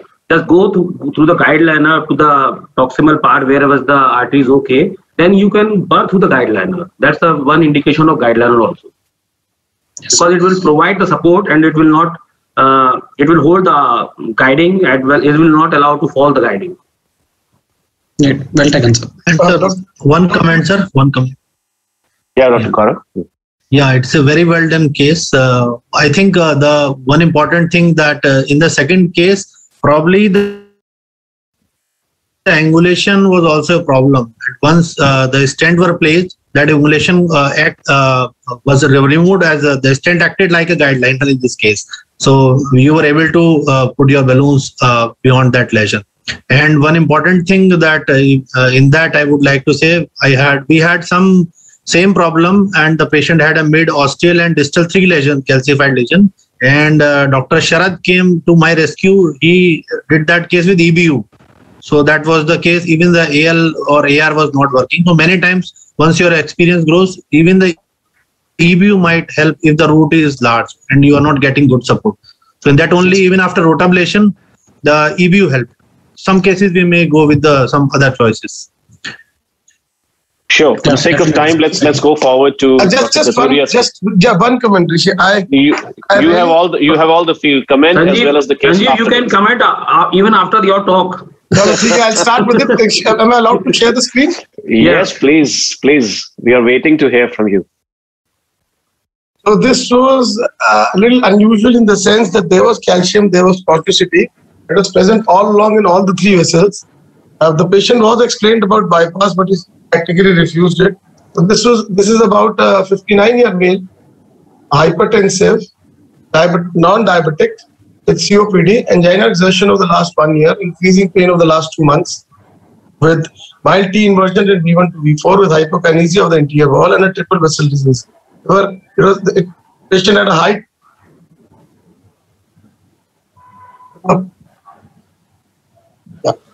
So patient had a high syntax score of around 41.5, and the syntax 2 score was also quite high, and the risk of mortality was with a PCI, the 4-year mortality was high.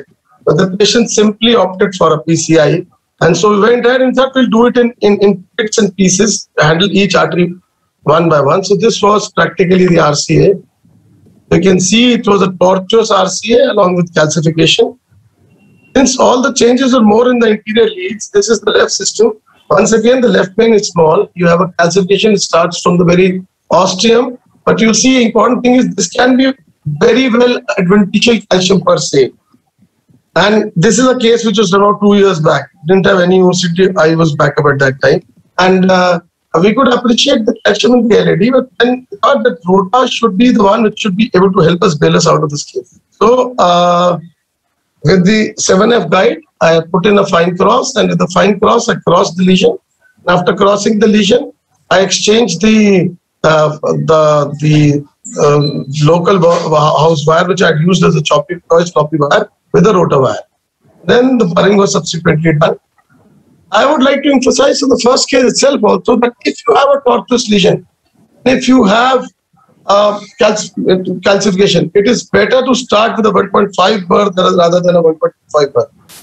Even if this is not matching your heartbeat, this is an important essential because the tendency of a 1.25 bar to get stuck up is much more than a 1.5 bar because of the shape of the bar. So a pecking movement, I did it with the pecking movement only, as Dr. Brennan is saying. If you're getting stuck up, you can go along with a non-pecking movement. After that, I exchanged the wire, rota wire, over once again a fine cross, change it to a normal floppy wire, and did ballooning with an NC 2.759 NC. But even after this bearing, the balloon 2.7550 new balloon was not causing. Now you'll have to understand, is it that the rotor is not effective? I was not of this view that the rotor is not very effective because the wire bias of the rotor at the time when we were doing the rotor was exactly towards the calcium. So I thought the rotor has been effective enough. And then I tried to take a stand, it was just not moving. And you remember this is an EBU guide which is an intubated key. One important thing here, which I will certainly accept, is that the guide support is not good. The wire support is not good, but the guide is so well intubated. So I took the help of a guide liner, introduced the first stent with the help of a guide liner. At this time, the patient had become a little unstable and his cooperation had become a little less. So I was now of the view that I'll have to make sure that I come out of the case by taking a guide liner if the stent expands well. And luckily for me, the stent expanded quite well. Now, this is what I was talking about. Now, and then I tried to take the second stent. There was a brief asystole because I feel what has happened is the L6 is totally clogged and my guide was quite deep in. So even if after using the guide liner, since my guide was too deep in, the flow to the L6 had also stopped. And I would accept that the wire support should have been much better if I had been in the distal LED. But you can see that the loop of wire in the mid LED, in probably just the starting of the distal LED, was good enough at that time. But then a little bit of CPR and I was able to, the whole circulation was restored, probably because both the guide liners, the fact that the guide itself has been withdrawn. And with this, I could finally achieve a result where the LED was tackled well and the patient did well after that. I find the learning points are that the calcified lesions, cutting and rota are a must for lesion modification for optimal stent expansion, which all of us agree. Microcatheters are the tool for rota wire exchange, especially if you have a tortuous, where you expect that if you're trying to take a rota wire straight away and you buy a dissection, you would be in a complete soup. Mother and child catheter, Guidezilla, of course, can at times be life-saving, especially during long procedures. Here, I should have gone with a Guidezilla straight away, but I think I faltered in underestimating the fact that my rota has done all the job. So conclusion is imaging can prove to be a useful flavoring tool. I mean, I accept we didn't have any imaging. At this imaging showed me that even after my bearing with the 1.5 bar, the cuts are not there in the calcium. I would have definitely gone for a higher bar. It helps us to identify which kind of which tool to be used according to the superficial or the deep calcium. Superficial, as we have already discussed, a rota or orbital atherectomy can do the job, or a deep or cutting or a scoring balloon. Of course, scoring balloon has a better profile. Using appropriate technology as a first-line therapy always scores above and should not be used as a bailout. I think this concept of our discussion today started with the fact that don't use them as bailouts. Use them as an upfront therapy so that you don't have to land up in a bailout.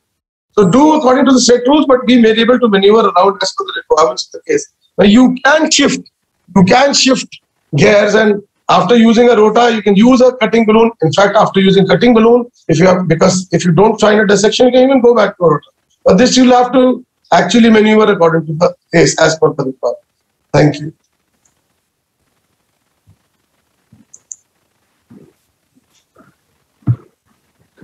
Thank you, Sanjeev. Sanjeev, you have one more case? No. Okay. So one thing is very clear: if you are using rota, guide liner should be always be there. Yeah, but I feel the important thing to learn from this at any cost are that because the notion of the people is if you have a calcified lesion, if you have a tortuous lesion which is calcified, go for a lower bar first and then make space and go for higher.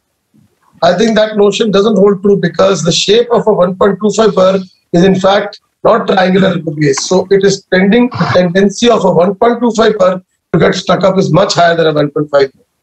If, of course, the lumen of the artery is not conducive for a 1.5 at all, you can't take it. But always try it. If you're getting both the combination of tortuosity along with calcification, you should go for a 1.5 bar. Another important thing to note is that if you have done ballooning, your case, if you have done ballooning, if you have already done ballooning, then never use a 1.25 bar. Because even if you have created any kind of dissection, the chances of getting stuck up are going to be much higher. So, contrary to the belief that you try to make space for yourself by using a smaller bar, the belief should be that if the bar actually, for a non-dilatable lesion, it is the bar which is going to take a space. But if you're still stuck up with the thing, if you ballooned it, go for a high, but never go for a low. I think even Kokesi phenomenon is more common with the smaller bars. Yeah, that's because the shape of this bar. Yeah, it slips across the lesion and goes after the lesion. Yeah, but the 1.2. But now but many operators, I have been talking, very senior operators who are doing more than thousands of the cases. They are, I think, they are again coming back to the smaller sizes bar. Even most of the cases, 70% 1.5 and up to 30-40% cases 1.25. If I can add, Dr. Gaurav, No, I think it's appropriate, right? It's never too big a bar, but it can't be too small also. So I agree that most of the time it is, older definition of 1.5 is actually considered a small bar. Now it is the most adequate bar. Hardly anybody uses 1.25 because, as I think Dr. Sanjeev rightly pointed out, it can do more harm than good, and most of the time you do have to step up. 1.5 on the other hand works well because 1.5 is enough area to take the next gadget. But the important point, I think we have had a wonderful discussion. It's all about facilitating. Rota is not equivalent to stenting. It's more to deliver the next gadgets. There are many times we have to do things much more than that. And I think we didn't discuss that. Post-Rota, how do you know that Rota has worked? You take 1.4. How do we know it has worked well? So the best thing is to take a non-compliant balloon, almost size appropriate to the vessel, and dilate it by just 3 to 4 atmosphere to see that you have burned it well and you have done it well. There is no if that balloon doesn't open, that may be the time to upsize the bar then, rather than trying very high pressures at that point. And if you are not able to image, I think that may be the time to upsize to 1.75. But wonderful case, Dr. Sanjeev. I mean, these are not comments on your case. Your case is wonderful. Yeah. Dr. Ranjan said that in this case, I had inflated with a 2.75 balloon after burring with a 1.5 bar. And the balloon was to 16 and it was expanding well. I still fail to understand that if it was expanding well, there was so much faltering with the stent. It just didn't walk in. I would say Idezilla is an essential part of such a case. Yes. Idezilla, I was able to do the case, but I still feel that as your way of one of the methods of gauging whether we have cut the calcium well, if it's the balloon dilatation, I think it somehow failed in this case. Yes. I think it is a bow-shaped LAD, the correct. The angulation. We have also encountered such problem. I think angulation goes hand in hand with the calcium. So we have also used many times, even in STEMI also. Last time we have to use a guide liner. And it's almost a bow-shaped LAD in RF model. I think it's angulation that was the top. Yeah, I think this is because of multiple factors like poor guide support, poor wire support, bad angulation. These all things are contributing to the failure in this case. Correct. And also maybe a buddy wire. Obviously there's no harm in using a guide liner. It's obviously much better. But even the buddy wire, like Dr. Devendra's case, sometimes does wonders. Even to, if you want to enter the side branch, sometime when you don't you're not able to take a stent to side branch, and you're not able to take in a little under expanded stent, not able to take a balloon, the buddy wire sometimes works because that means it's all angulation and the pressure transmission which is playing around. Yeah. Did your stent expand well? I think I missed that. Yes, the stent expanded well. So I think the point raised by Sharad sir is very correct that the guide support is not good. Actually, should have shifted to an applaudser guide. And the second thing is the wire support was also, I could have gone much deeper with the wire so as to increase my support. But probably the patient became unstable at this age. So at this stage, and I had a guideliner on table. I thought this is going to be 100% secure. If I take a guideliner, if I'm able to take a guideliner in, I'll be able to restore the flow. Yes. But the other important thing I really want to convey is that 1.25 burr is basically, shape is different from all other burrs. The 1.25 burr is triangular at the base. All other burrs are oval. So even if the speed has decreased, they tend to come out of the lesion. But since this does not have the oval shape, this burr is different in shape from all other burr sizes. It tends to get stuck up. So I had used a 1.5. This was something which I wanted to convey. Yes.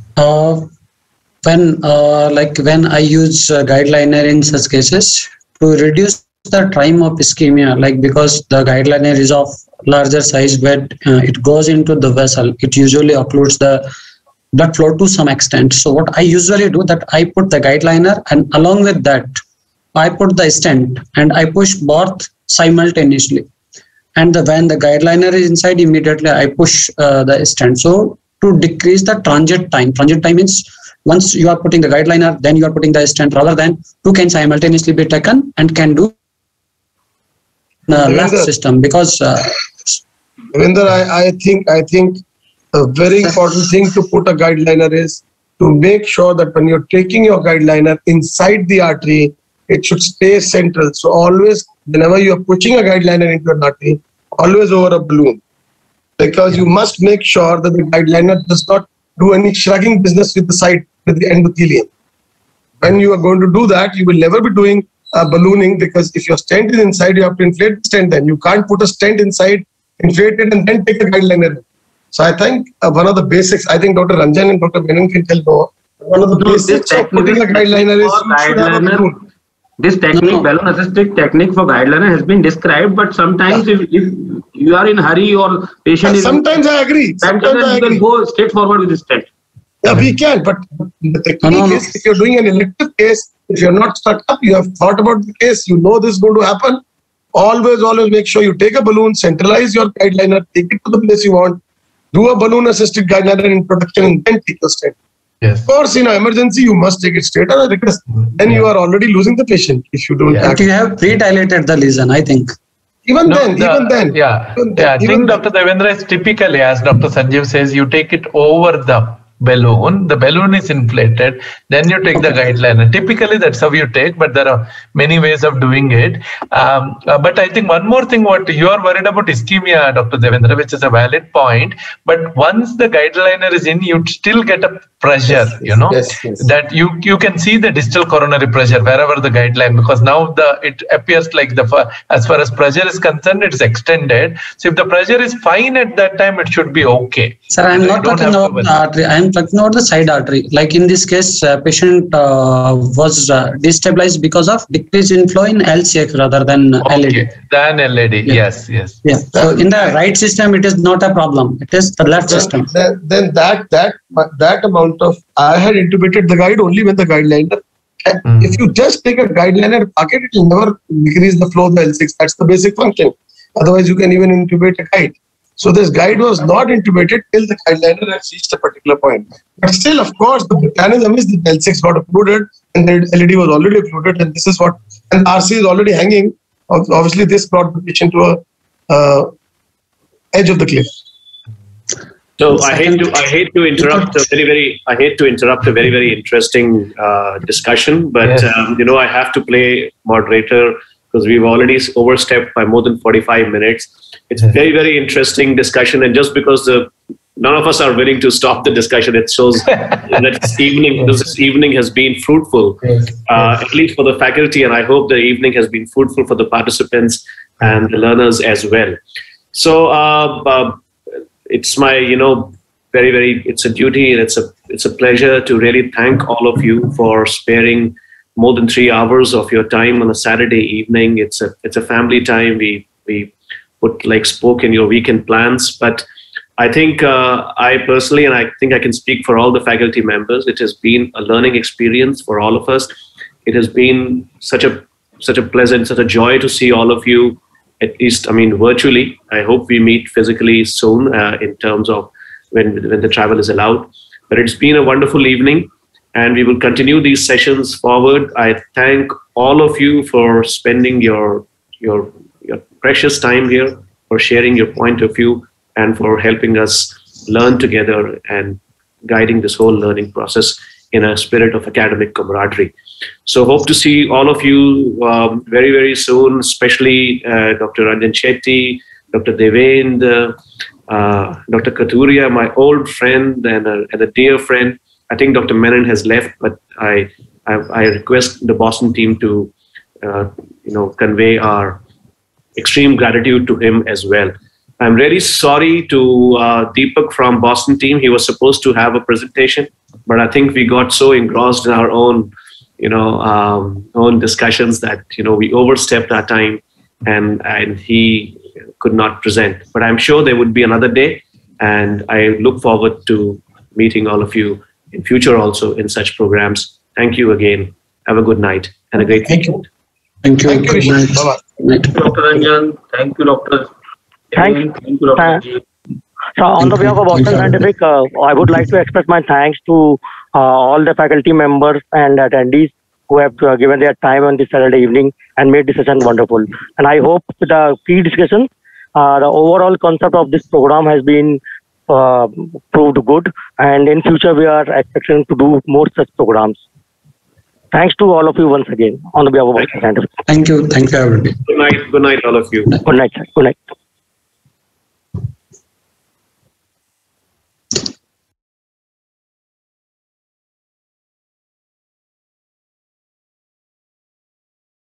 Record.